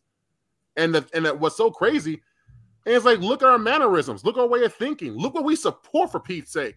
If we like the majority of my community in America, we will fight and protect and willing to die for, let's say, feminism, Me Too, LGBT, emasculization of Black men. We will support things our ancestors will totally be against, as it's a natural form of life for us. And we don't want to admit that these things are killing us in the long term. We're slowly dying. And the sad part is, like, let's just be real. We want to be European than the Europeans themselves. We don't want nothing to do with Africa. We don't want to speak at least one African language. We want nothing Black. We only accept being Black or African because white people made us forced to accept it. That's it. That's it. Yeah, I think you have been like westernized, or like what Juliet said, brainwashed. You understand? Yes. Everything African has been stripped away from you. You understand? Like the culture, the spirit of Ubuntu, everything. What I mean by the spirit of Ubuntu is like humanity. All those kind of things that build a community as Africans has been stripped away from you, and they gave you their ideologies. You understand? So it's hard for you to accept, because what you know about Africa is what you have been taught by the way the Europeans and white Americans. You understand? You're not wrong. I agree. But my problem is, like, is the fact that, I'm not denying that, but the fact is we put more effort into being like them instead of trying to be who our original ancestors were. That's my thing. Like, we got all the books, all the information. Hell, we can go to Africa, damn near easily compare what our ancestors. No, let me tell you something. Listen, just a minute. What you read in books and what you get, the knowledge that you get when you land in the continent is totally different. You understand? Because the same books that you're trying to talk about is the same people who wrote those books. You get my point? So mostly by African scholars who actually went to actually learned the history. But what I'm saying is, if you can have that experience for you to come on the continent, for example, if you can ask Juliet, what she has learned of being on the continent or what she read about it, they're totally two different things. Because here you find the real deal. You understand? You experience that humanity. You experience that family feel. You understand? Instead of just reading things on the book and then trying to judge Africa out of that. You see, Joseph, I will attest to that. Okay, so I am actually in the UK. All right. Look, you can take me. The UK has beautiful countrysides, etc. You can take me anywhere in the countryside, in a rural area, and leave me there by myself. It does not have the same feeling when you take me to Africa and leave me in the rural area. The land itself, right? I can't explain it, right? You feel rooted, you feel grounded, right? You take me anywhere now in Africa, anywhere, right? You put me there. I can tell you why anywhere, because I was actually born in the Gambia. Now, if I probably look at areas in your country, right, in Zimbabwe or Zambia, wherever you came from, okay, I can relate to that land. And people don't understand is the spiritual connection to the land. Exactly. That's my point. Right? That's my point. It's the spiritual connection to the land. You just, it's not even a feeling. I don't even know how to explain it. So even you reading the book or wherever does not actually give you a real idea of the continent. And do you know what? In fact, as Juliet can attest to this, there are fruits that we eat in the Gambia, which I've not eaten for so many years, that even helps build our immune system. These fruits, you never find them in the West, right? And these are helping.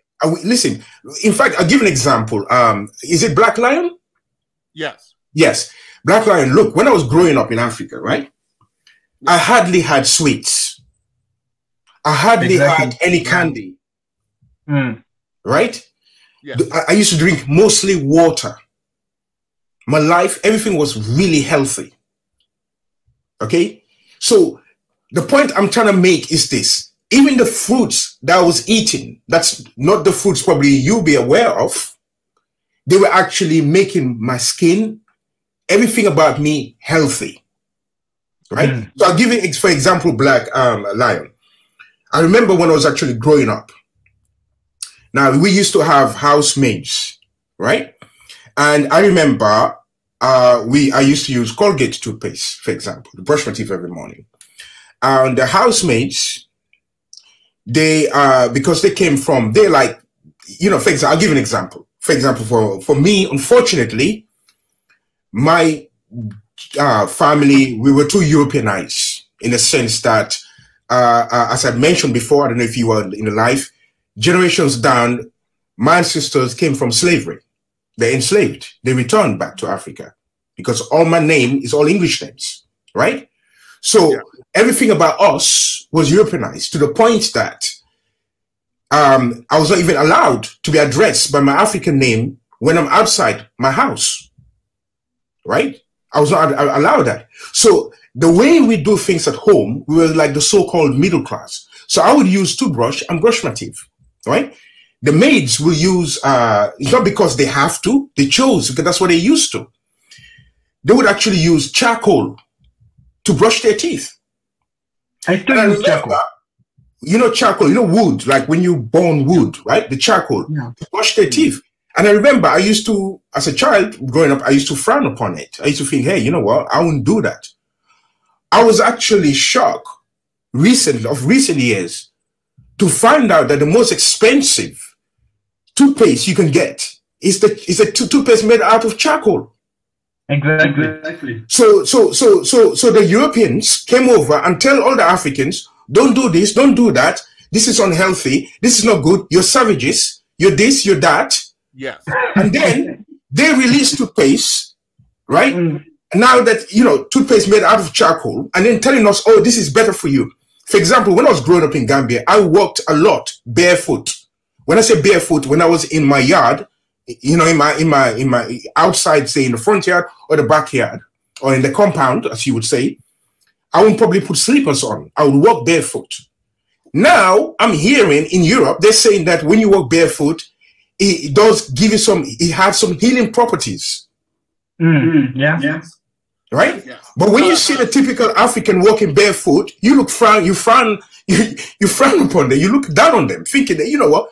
But they're actually saying that if you walk barefoot, being connected, your soul being connected with the earth, does have some healing properties. And we do this in Africa. Yes. You understand? So in other words, they're making us strip everything about us, and then it's almost as if then slowly reintroduce it to us, right? And for all of us who have actually fallen into their trap with all this rubbish, right? For example, as I was saying, if you look at the Gambia, for example, at least down the south, you guys have a lot of your animals there intact, Joseph. You have your lions, you have your thing. The last lion in the Gambia, died in 1953. When the Europeans came over, they killed all our wildlife. Our elephants, everything got killed, right? Now, prior to them coming over, we had our animals. We lived alongside our animals. They were thriving. They were not extinct. Prior to the Europeans coming over to Africa, black people didn't see themselves as different color tones, thinking, oh, you're better because your skin is fairer than mine. We never had that. We were just black, right?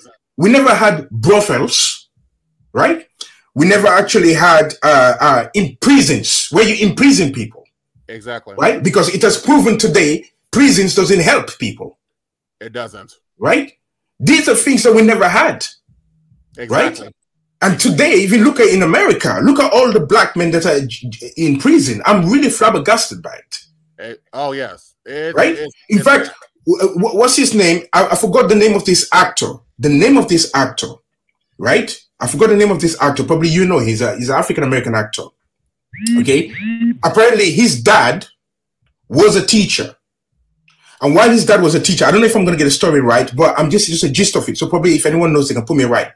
And what happened is that I think the dad was actually teaching a child of a judge, a white judge.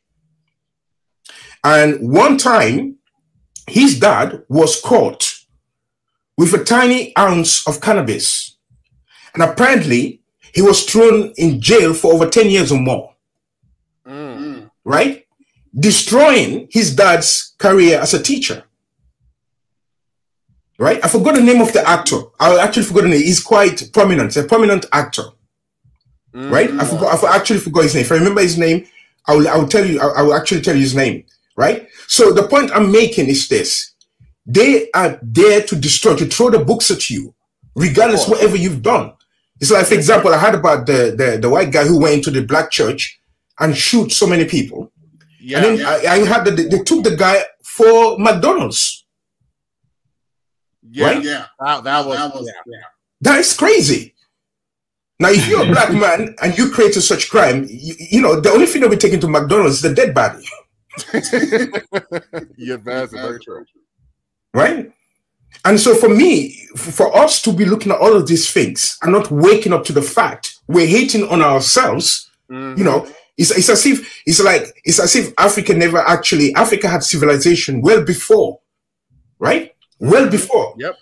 Look, I'm going to be honest with you, Black Lion. My brother, my older brother, I've actually said to myself, I made a vow, I'm not even going to speak to him anything about Africa or anything like that. He actually believed that Africans never went to America before Columbus. I even sent him the video. I sent him the video of a white man holding a lecture proving how Africans used to travel from the West to the Americas. It used to be everywhere. Do you know what his excuse was? His excuse was that if Africans did actually travel to the Americas, they would have colonized the Americas and did what the white people did. And then I said to him, that is not in our DNA, it's not in our nature. Yeah. Right? And to prove that it is not in our nature, right? Is that you take a look at yourselves as a black man, an African man in America. I've not seen any of the African Americans taking up guns, going against white people, fighting against them, killing them for whatever they've done to them all these years and to their ancestors. I've not seen a retaliation. Oh no, you're right? Not wrong. Because it's not in our nature. It is not in our nature. Right? And that is why they take advantage. That is why they take advantage. Of course. That's true. Yeah, that's true. Of course. No, of course. No, exactly. No, that's very true. Like the problem is that the one thing, like you talk about how what the Europeans did to your country and with the animals, and what Dylan Roof did. The problem is that the majority of Africans, especially in America, we don't understand the real history and real psychology of Europeans and their ethnic groups. Like we studied before I was studying the history of Europe, how it developed, how it existed, the African influences, and I'm telling you, if people actually knew the truth was how the Africans really saved Europe multiple times from its own destruction, Africans will damn to be treated like deities, because the Europeans ultimately came to America when the slave trade when slavery was pretty much over at 1865. Most of the Europeans came because how Europeans destroyed their own country economically. Most of the Europeans that came to this country were broke Europeans. Yes, because their economic system was the Irish economy. The Irish, the Italians, Jews, you name it, majority of them. And the sad part is why I started came on recent history of how Africans from Northern Africa, who were called the Moors at the time by Spaniards, who taught Europeans from science to technology for 700 years of civilizations. Africans from Northern Africa saved them literally from disease and famine. And we're never taught this. We were never told. But the sad part is we were never told how Europeans really were. We weren't taught how they treated their women, how they treated their children, how they eat their own. We were never taught any of this. They're one of the most inhumane people on the planet. They'll talk about how Britain was, how French was. They'll talk about how after what the Moors had did to them. Believe me, they were the Africans historically taught them how to bathe. You see, Black Lion. We were taught that they were divine geniuses from God, but we were never taught about that kind of history. You see, one of the things that they always like to point fingers at us, saying that we don't know how to treat our women, etc., etc. They forget that the African women, they held actually high positions in the African cultures, right? Exactly. For example, do you know of the only all-female warriors, soldiers? They were called the Dahomey. Yes. Yeah. Exactly. Or the Daramahaj. Do you know, I actually was watching a documentary about them. When the men used to pass this, like when they're walking past these female warriors, the men were not allowed to look at the female warriors. They have the head down. The king only had female warriors protecting them. Right? And they were called the Dahomey. Right? So then you got the Europeans now telling us, oh, you know what? Women should have rights for this. Women always have rights for this. I grew up among women in my house, right? Yes. And I'll be honest with you, I've never actually seen them have never had any rights. My grandma, at her age at the time, she was so strong. If anybody actually wants to come into the house and mess around, she will actually greet you with a machete. That's how strong she was. She don't play. Right. That's how she won't mess around. And we all, when she speaks, we all listen. Do you understand? Exactly. So as far as I'm concerned, you can't be telling me that you're teaching us something that we created, something that we had in us. Exactly. Anyway, why would you want to listen to somebody who doesn't have your interest at heart, who hates you, your enemy? How can they tell you about your history? Exactly. I have a saying. When like in America, when they start telling African stories through the European lenses or through white scholars or white people who create the documents, I often say I'd rather have my story never told than ever be told by Europeans. Because I'm sick of hearing the BS from their perspective. It's never factual, and they always want. And if there is any positive aspects of it, it's always shrouded in mystery, or they don't know what happened. It's like there's always a gap of information that's never talked about. So it's like I'd rather never have my story told than be told by them. And everything that they have was stolen from us. Everything, education system, everything that you can think of was stolen from us. You know that diamond on the Queen's crown was stolen from here in South Africa, in Port Elizabeth. Yeah, it was the biggest diamond. Yeah, it was stolen from here.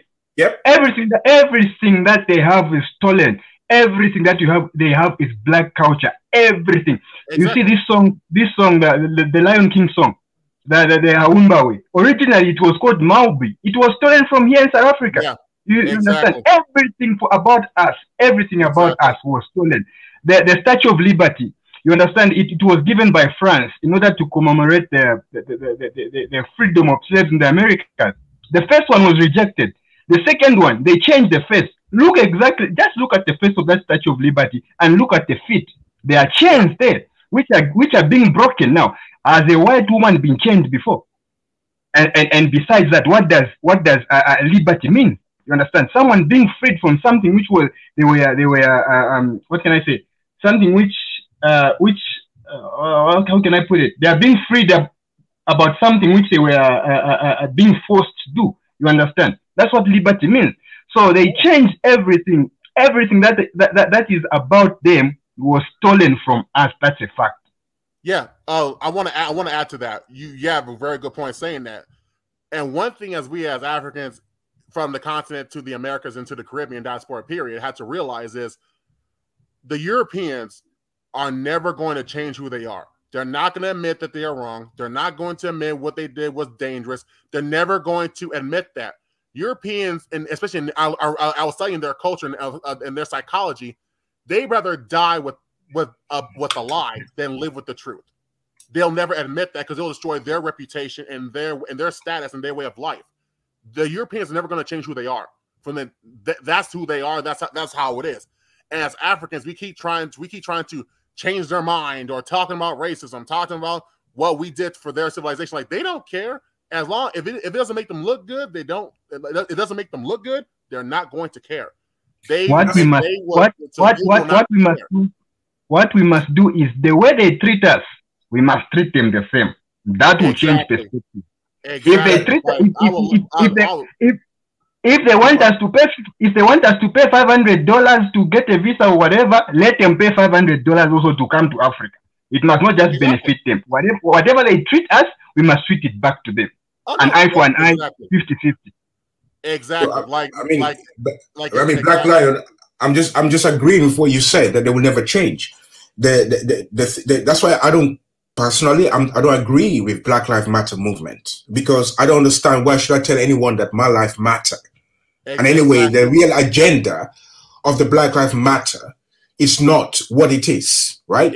So, for example, look, when I was growing up back in the 80s and 90s, right, I was really heavy into the hip hop scene, right? We used to listen to what do you call it again? Public Enemy. Yeah. I'm talking about the old school hip hop, right? Yeah. And they used to promote the real Black culture. And a lot of the things that are happening today is not something that we would actually entertain back then, right? Exactly. In fact, even I used to listen to like back in the days we used to listen to raga. That's a different form of reggae. Yeah. And lots of the practices that we're seeing today will never be accepted back then. Okay?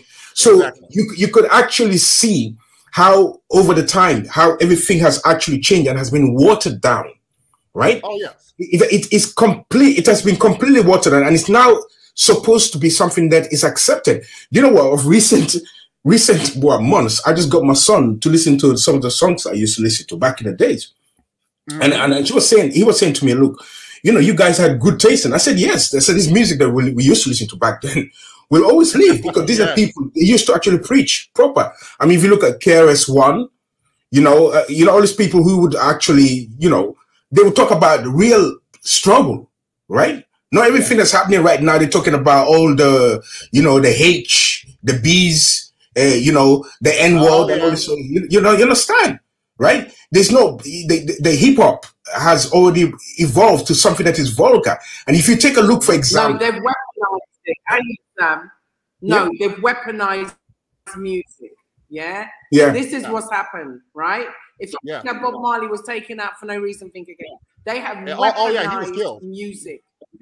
They control the music media. This is what I'm saying to you. When I say we need to control our own media, this is exactly what I'm saying. We need to control our own music. Let's be independent, and let's promote those independent artists that are promoting the music that educates us, that enlightens us, the entertainments that promotes Black love, that promotes Black unity. Exactly. You know what? Exactly.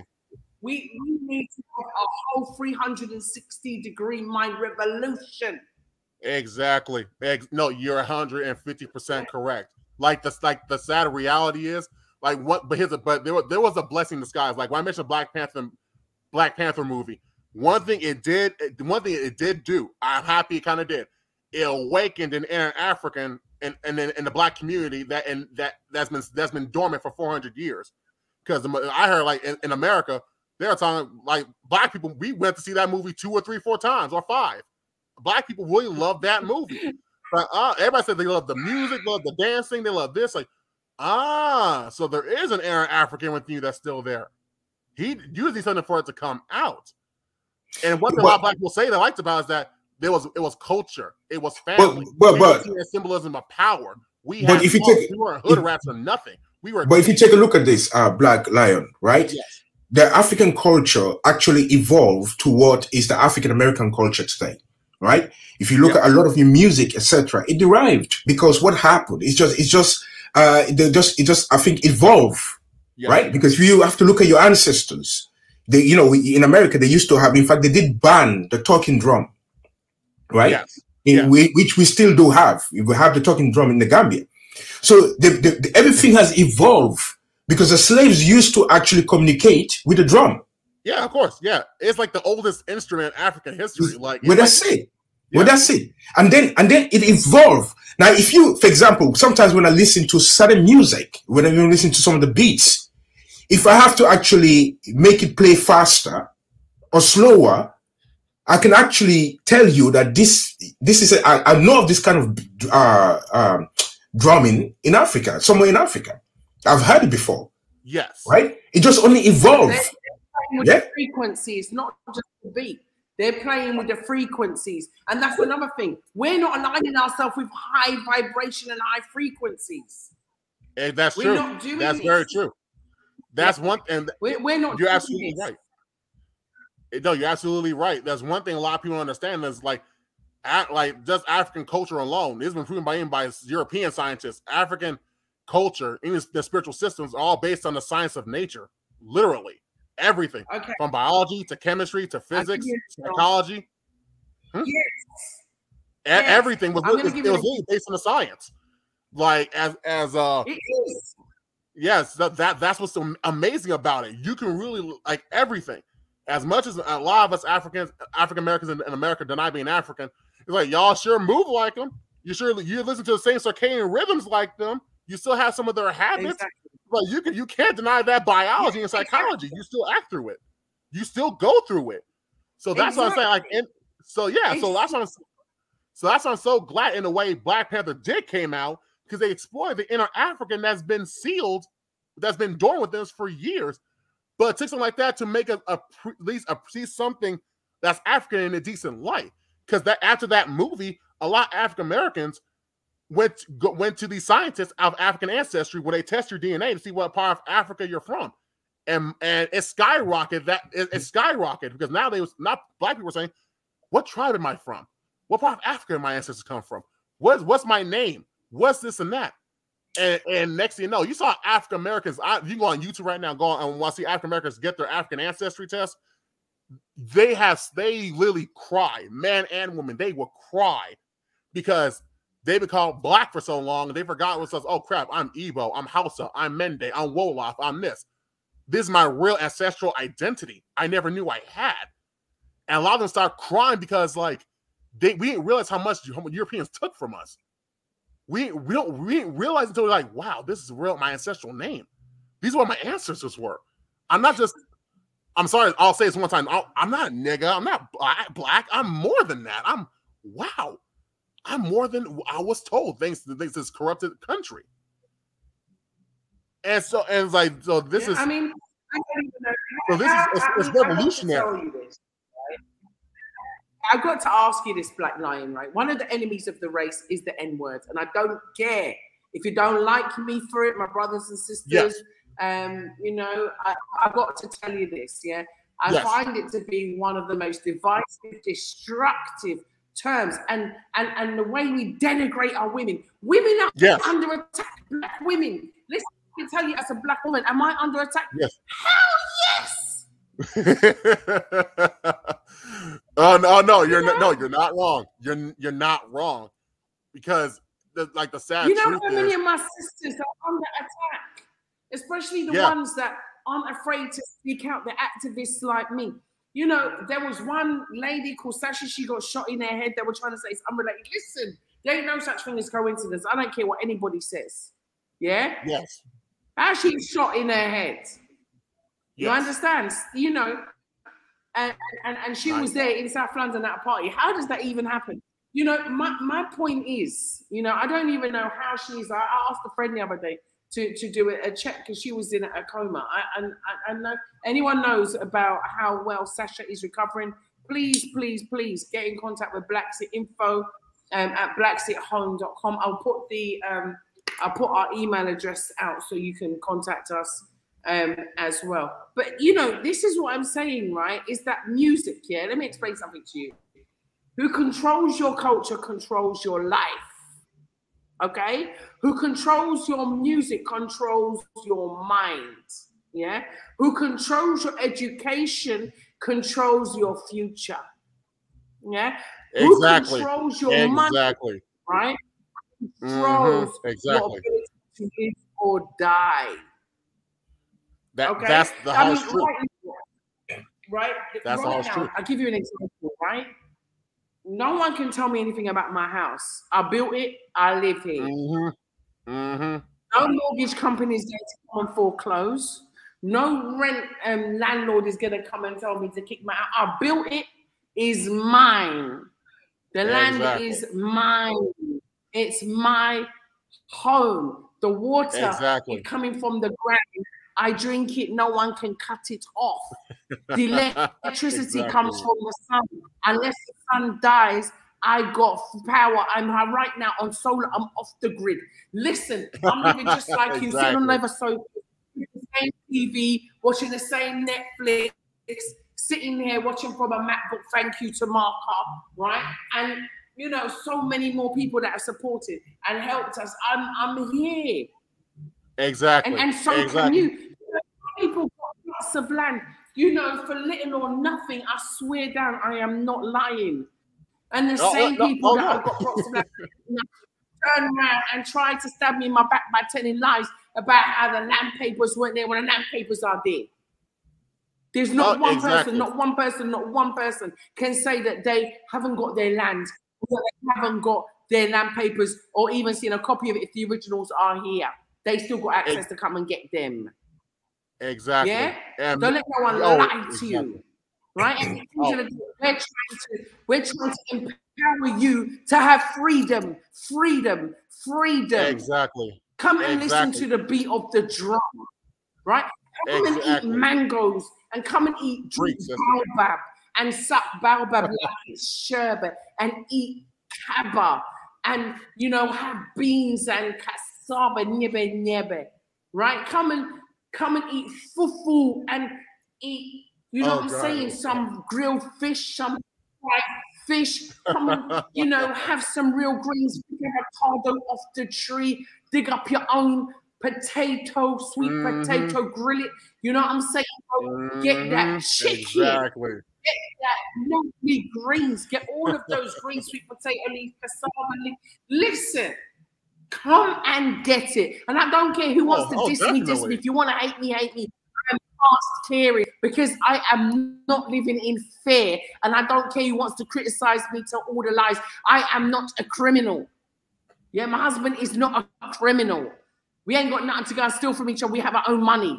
Everyone that's tried everything to stop us, guess what? We failed because we're still here. You know, anyone, you want to go and take me to I'm here. I'm not running anywhere. Exactly.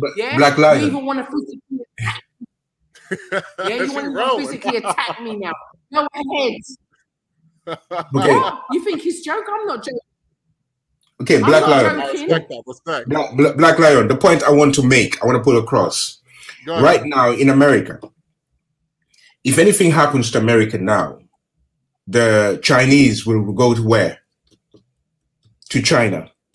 Exactly. I right? Exactly. The Indians or the Asian, well, they're all Asians. Indians will go where? To India. The Europeans will go where? To Europe. Where would the African Americans go to? But so funny, you say exactly that. Me and Mom had exact same conversations. Like, if we deny being African, where are y'all gonna go? You're gonna die, like, because like I said, America's falling and it's gonna get worse. I'm saying African Americans, like, y'all, we need to start having an Africa plan. Soon. You see, let me tell you something. A lot of people are too focused on the fact that, oh, they need to bring money to Africa, they need to bring money to Africa. Look, I'm not saying that you don't need to bring money to Africa. Yes, that is part of it. But more than money, I'm telling you right now, more than money. Because if you bring money to Africa, you know what happens when you bring money to Africa? It leaves the continent and goes back to Europe. It leaves the continent and go back to the US. You know why? Because of all the imports that we're doing into the continent. But if you come over there with your skill, your knowledge, and you train the young people, right? We can manufacture, we can make our own goods, we can make our own products, and then we can actually import less. Why do you think there's a tension? Why do you think there's a tension between China and the US right now, whereby China is actually winning its own power over the US? Because the US depends a lot on China's manufacturing. Exactly. And right? And that's what's let me say something. Yeah? Go ahead. They will all work together to get Africa. No, I got to say, yeah, this image of enemies, let's forget it. Yeah, it's fictional. They will all come together to get Africa. Okay? The Chinese will work with the Russians, will work with the Americans, will work with whoever when it comes to coming and taking Africa. They don't have no enemies. They got one common goal: take Africa. Yeah? Exactly. We got to stop this like pretense. Exactly. Yeah? Because when it comes to it, we don't care who they work through, who they work with, as long as the face looks friendly and they give enough aid to open it up. Yeah. But that's the reason why. That's the reason why.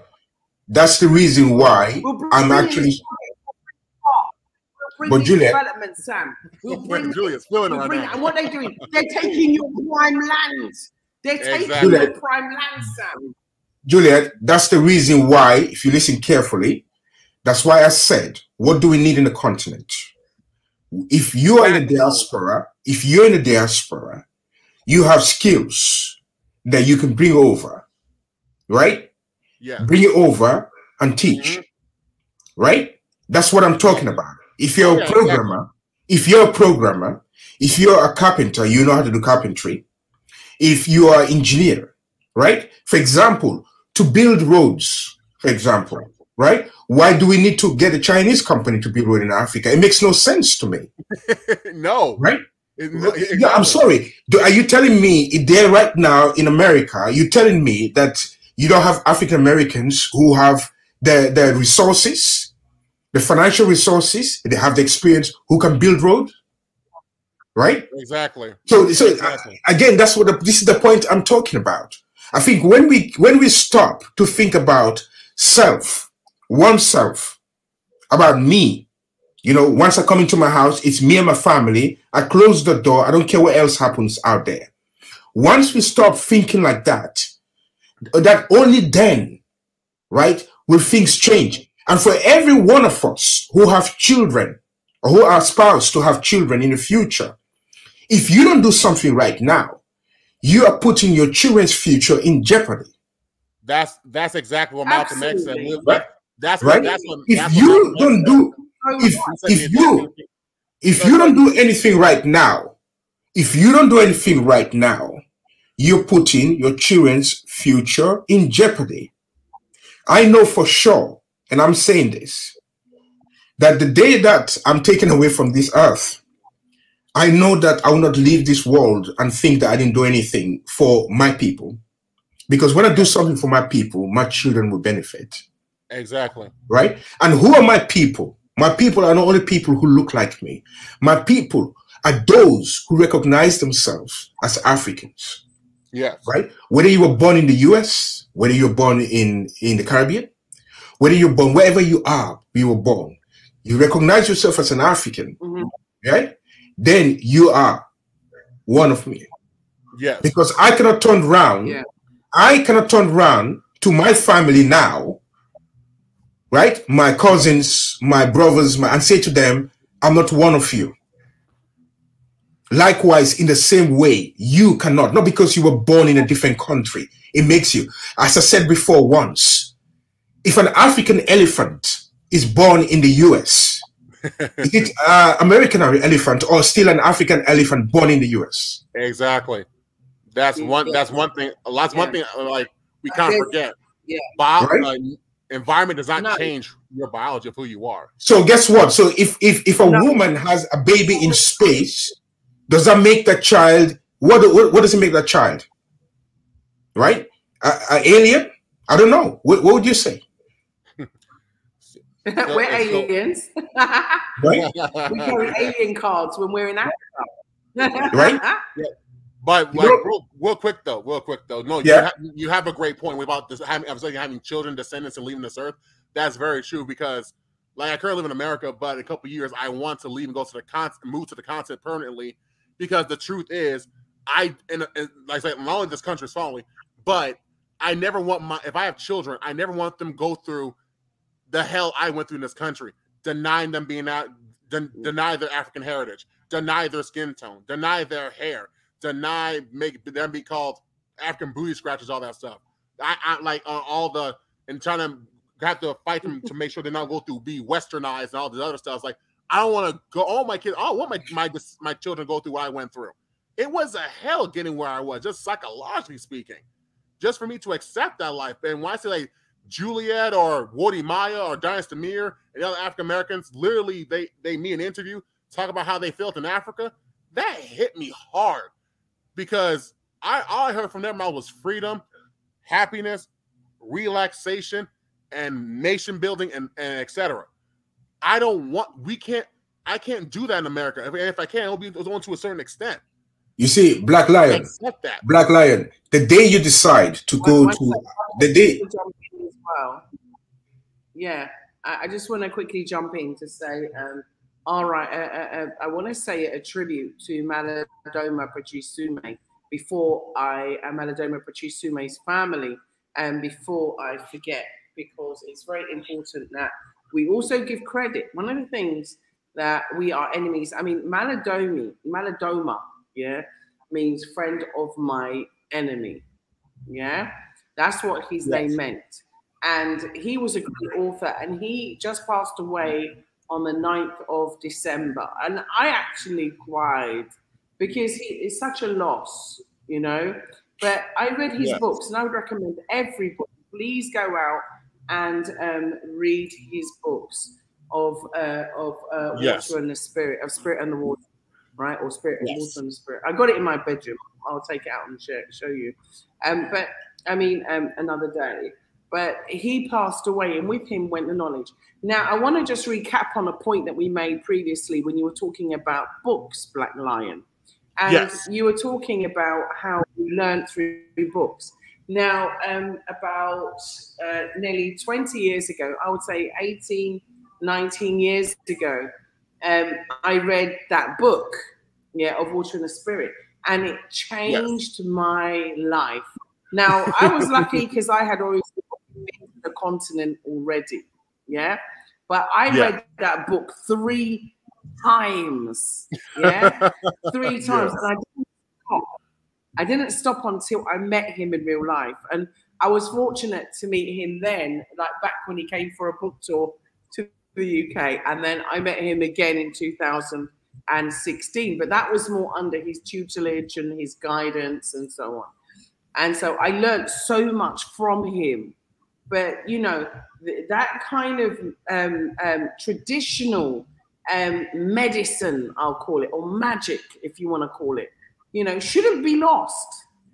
And this is another thing. They all try to say anything African, anything spiritual, is evil. It's crap. They have herbs and they have a terrible bellyache, right? And they tore some bark off of a cashew tree, right? And this cashew bark, it came out like pink, almost like looking fleshy even, really strange. And then they just poured water on it, said, put a lid on it for half an hour, and the water turned red. And then I drank it. Not that I'm giving any medicinal advice. I'm just telling people, you know, what happened. Yeah. What I'm trying to say is that there is so much that we will lose if we listen to enemies of the race. There is so much that, you know, we are going to perish if we're going to rely on their companies to look after our health. We are going to perish if we rely on their food supplies and we don't eat what we grow and grow what we eat. We are going to stop if we allow them to puncture our children and give them experimental concoctions. We are going to perish if we believe everything that they tell us in the mainstream media. We are going to perish. I'm warning you now. If we do not know what's so funny, you mentioned that. You're absolutely right. And what's so crazy is the majority of Africans globally, we're either Christian or Muslim. We're heavily religious, but even no matter how religious we are, Christian or Muslim, we can't see like you're preaching right now. We can't see this. We can't see these revelations happening because we're so blind to not accept the African reality that's happening to us right now. We're too blind and we're too ignorant. It's like we all study these revelations in your holy books. Why can't you see the ones that are happening right in front of you right now in the real world? Mm-hmm. These other races are not playing with us, man. It's getting dangerous. It's getting very serious. Because when the end game comes for us, what are we going to do if we're not prepared? Right. And that's why master manifestors. Right? We are master manifestors. We are. It's true. No, you're not wrong. You know, there's too much evidence. There's too much evidence and too many. How many inventions have Black people made across the planet? Everything from GPS, heart surgery, to whatever, to the traffic light, to the gas. We are master manifestors.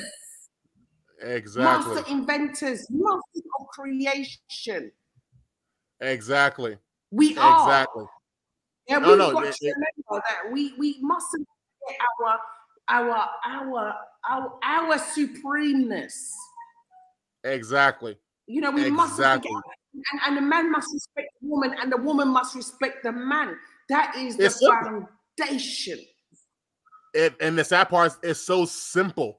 Though you just said, just respect each other. Like exactly. We're two different sides of the same coin when it comes to laws of nature. That's very true. It's a very simple concept. And the sad part is the one thing the Europeans, like I said, from in America, the Europeans did an excellent job in destroying our will into even having that kind of mindset as we do right now. They did an excellent job in destroying our self-esteem, our self-worth. They did an excellent job. It was like they can't even fathom what we used to do in the past. Even when we had nothing, we still like Booker T. Washington. He built the Black HBCU Tuskegee Institute from scratch, literally when he was dirt poor. And we can't fathom to do that now. It was despite the money and resources we got now, 400 years later. And it's like that's how far they destroyed us now in this time, like compared to the past. And I'm telling you, like we don't do anything now and get over what we're going through. Like you said, we are literally screwed. And this might be the time, and that'll be when we actually get screwed. We might never be able to recover from it as we did in the previous life. And that's just going. Well, and that's just the whole reality. You know, it's been a great show. I've gone over by an hour and 38 minutes, but you know what? It's been so grateful. Sam, you've been amazing. I want to thank. Don't forget, everybody. Please subscribe to these channels for me. I would really, really, really appreciate it. We're helping to grow and to build and develop each other, okay? So please, definitely go to our guest today's channel. That was Joseph Sakala LV. And please subscribe to his channel and watch his content. He has a lot of interesting content. And, you know, when we were being shot down by our own people, he was one of the few people that went out and told the truth. Okay, so we really, really appreciate him for being a truth sayer. We need more truth sayers and more truth seekers. You know, I respect everybody's religion and everybody's way of life. Yeah, because for me, that is your choice. Yeah, but we have to choose to love each other. Yeah, that has to be a part of our religion too. Yeah, you cannot use it. We have you cannot use it to oppress and suppress. You cannot use it to oppress and suppress your people. Right? We cannot. No. Right. And unfortunately, that is what quite a lot of us are doing. But just before we go, what I want to say to Black Light, the day that you decide to move over to Africa, anywhere in Africa, just know one thing. What keeps you going is your dream. Yes. Okay? Yes. It's your dream. It is not the obstacles that you see. Obstacles are everywhere. Yes. Right? Now, I prefer to face obstacles in the continent that I came from and overcome them than to actually fight obstacles. In fact, to be honest with you, one of the obstacles I had to fight really hard when I came here, it was the cold weather. Because I remember going out playing for a very long time. I played in the cold for a very long time.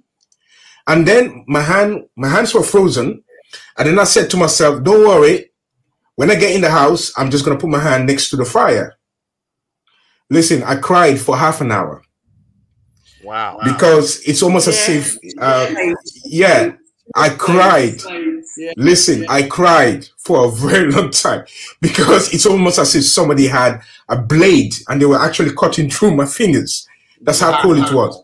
So I had to change from a lot of things when I came over here, and it was not easy, right? So, but I'm telling you right now, the struggles that you will probably go over is nothing compared to the gain. And the gain is having your sanity intact, whereby when you step out of your doorstep, you don't need to actually feel that you're black, right? Yeah. You don't have to actually second guess what anyone else is saying to you when they reply to you, whether it's got to do with racism or whatever it is. No, you don't have to go through that. Okay. So for me, those who are coming over to the continent and flagging out is because they did not prepare. That's true. That's true. They did not prepare. Right? They did not prepare. Yep. Even I myself, that I was born in the continent, when I'm going back prepared. Right? Exactly. I'm going back prepared. Do you understand? So if I'm not going back to have all the luxuries, the so-called, by the way, is so-called luxuries that I have here. Right? To be honest with you, you know, in fact, I can't even remember when was the last time I went to the movies. I can't remember when was the last time I went out and do something because I'm not into this kind of stuff anymore. Right. Well, to be honest with you, you know, we pass all this stuff. Guess what? I pass all this stuff every day. I don't miss them. So what makes you think that when I go to the continent, I'm going to miss all of this? And it doesn't mean that we don't have them there. We have them there in some parts of the world. But to be honest with you, if I'm going to watch a movie, I want to watch a movie that glorifies my people. Right? That's true. That glorifies my people. Okay? So as far as I'm concerned, if you're going back, ask yourself, why do you want to go back? And go back for the right reasons. And one of the things that you will find that will impact you will be your health. Your mental health will be the first positive impact. Now, if you go there as an African American and you're not impacted, your mental health is not impacted, believe me, you've wasted your time. Okay? You wasted your time. We're going to go down in 2 minutes, okay? 2:45. So no worries. That's all I have to say to you. And, you know, Julia, thanks for having me. And let's keep up the good work and let's keep plowing ahead. Right? Yes. That's all I can say. Yeah, thank you. Your contribution has been amazing. You know, it's kept me here. You know, I've been giggling, wriggling, and, you know, kept... I wanted to go to the toilet about an hour ago, and my bladder is busting. Sorry to too much information, folks. I know, but just to let you know that it was well worth sitting here wriggling for, because it has been an excellent show.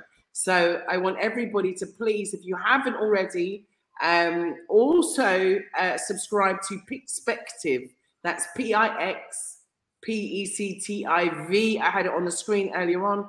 Please do support the brother. He's really helping Bla Xit out at the moment with droning and content and filming, while African Boyo is away doing another job. And the Bling Lion is here helping out as well. And then we also have, of course, Ayuba and Eto and Vital. And, of course, my lovely husband, Mr. Ryan. Adrian, a deep good job.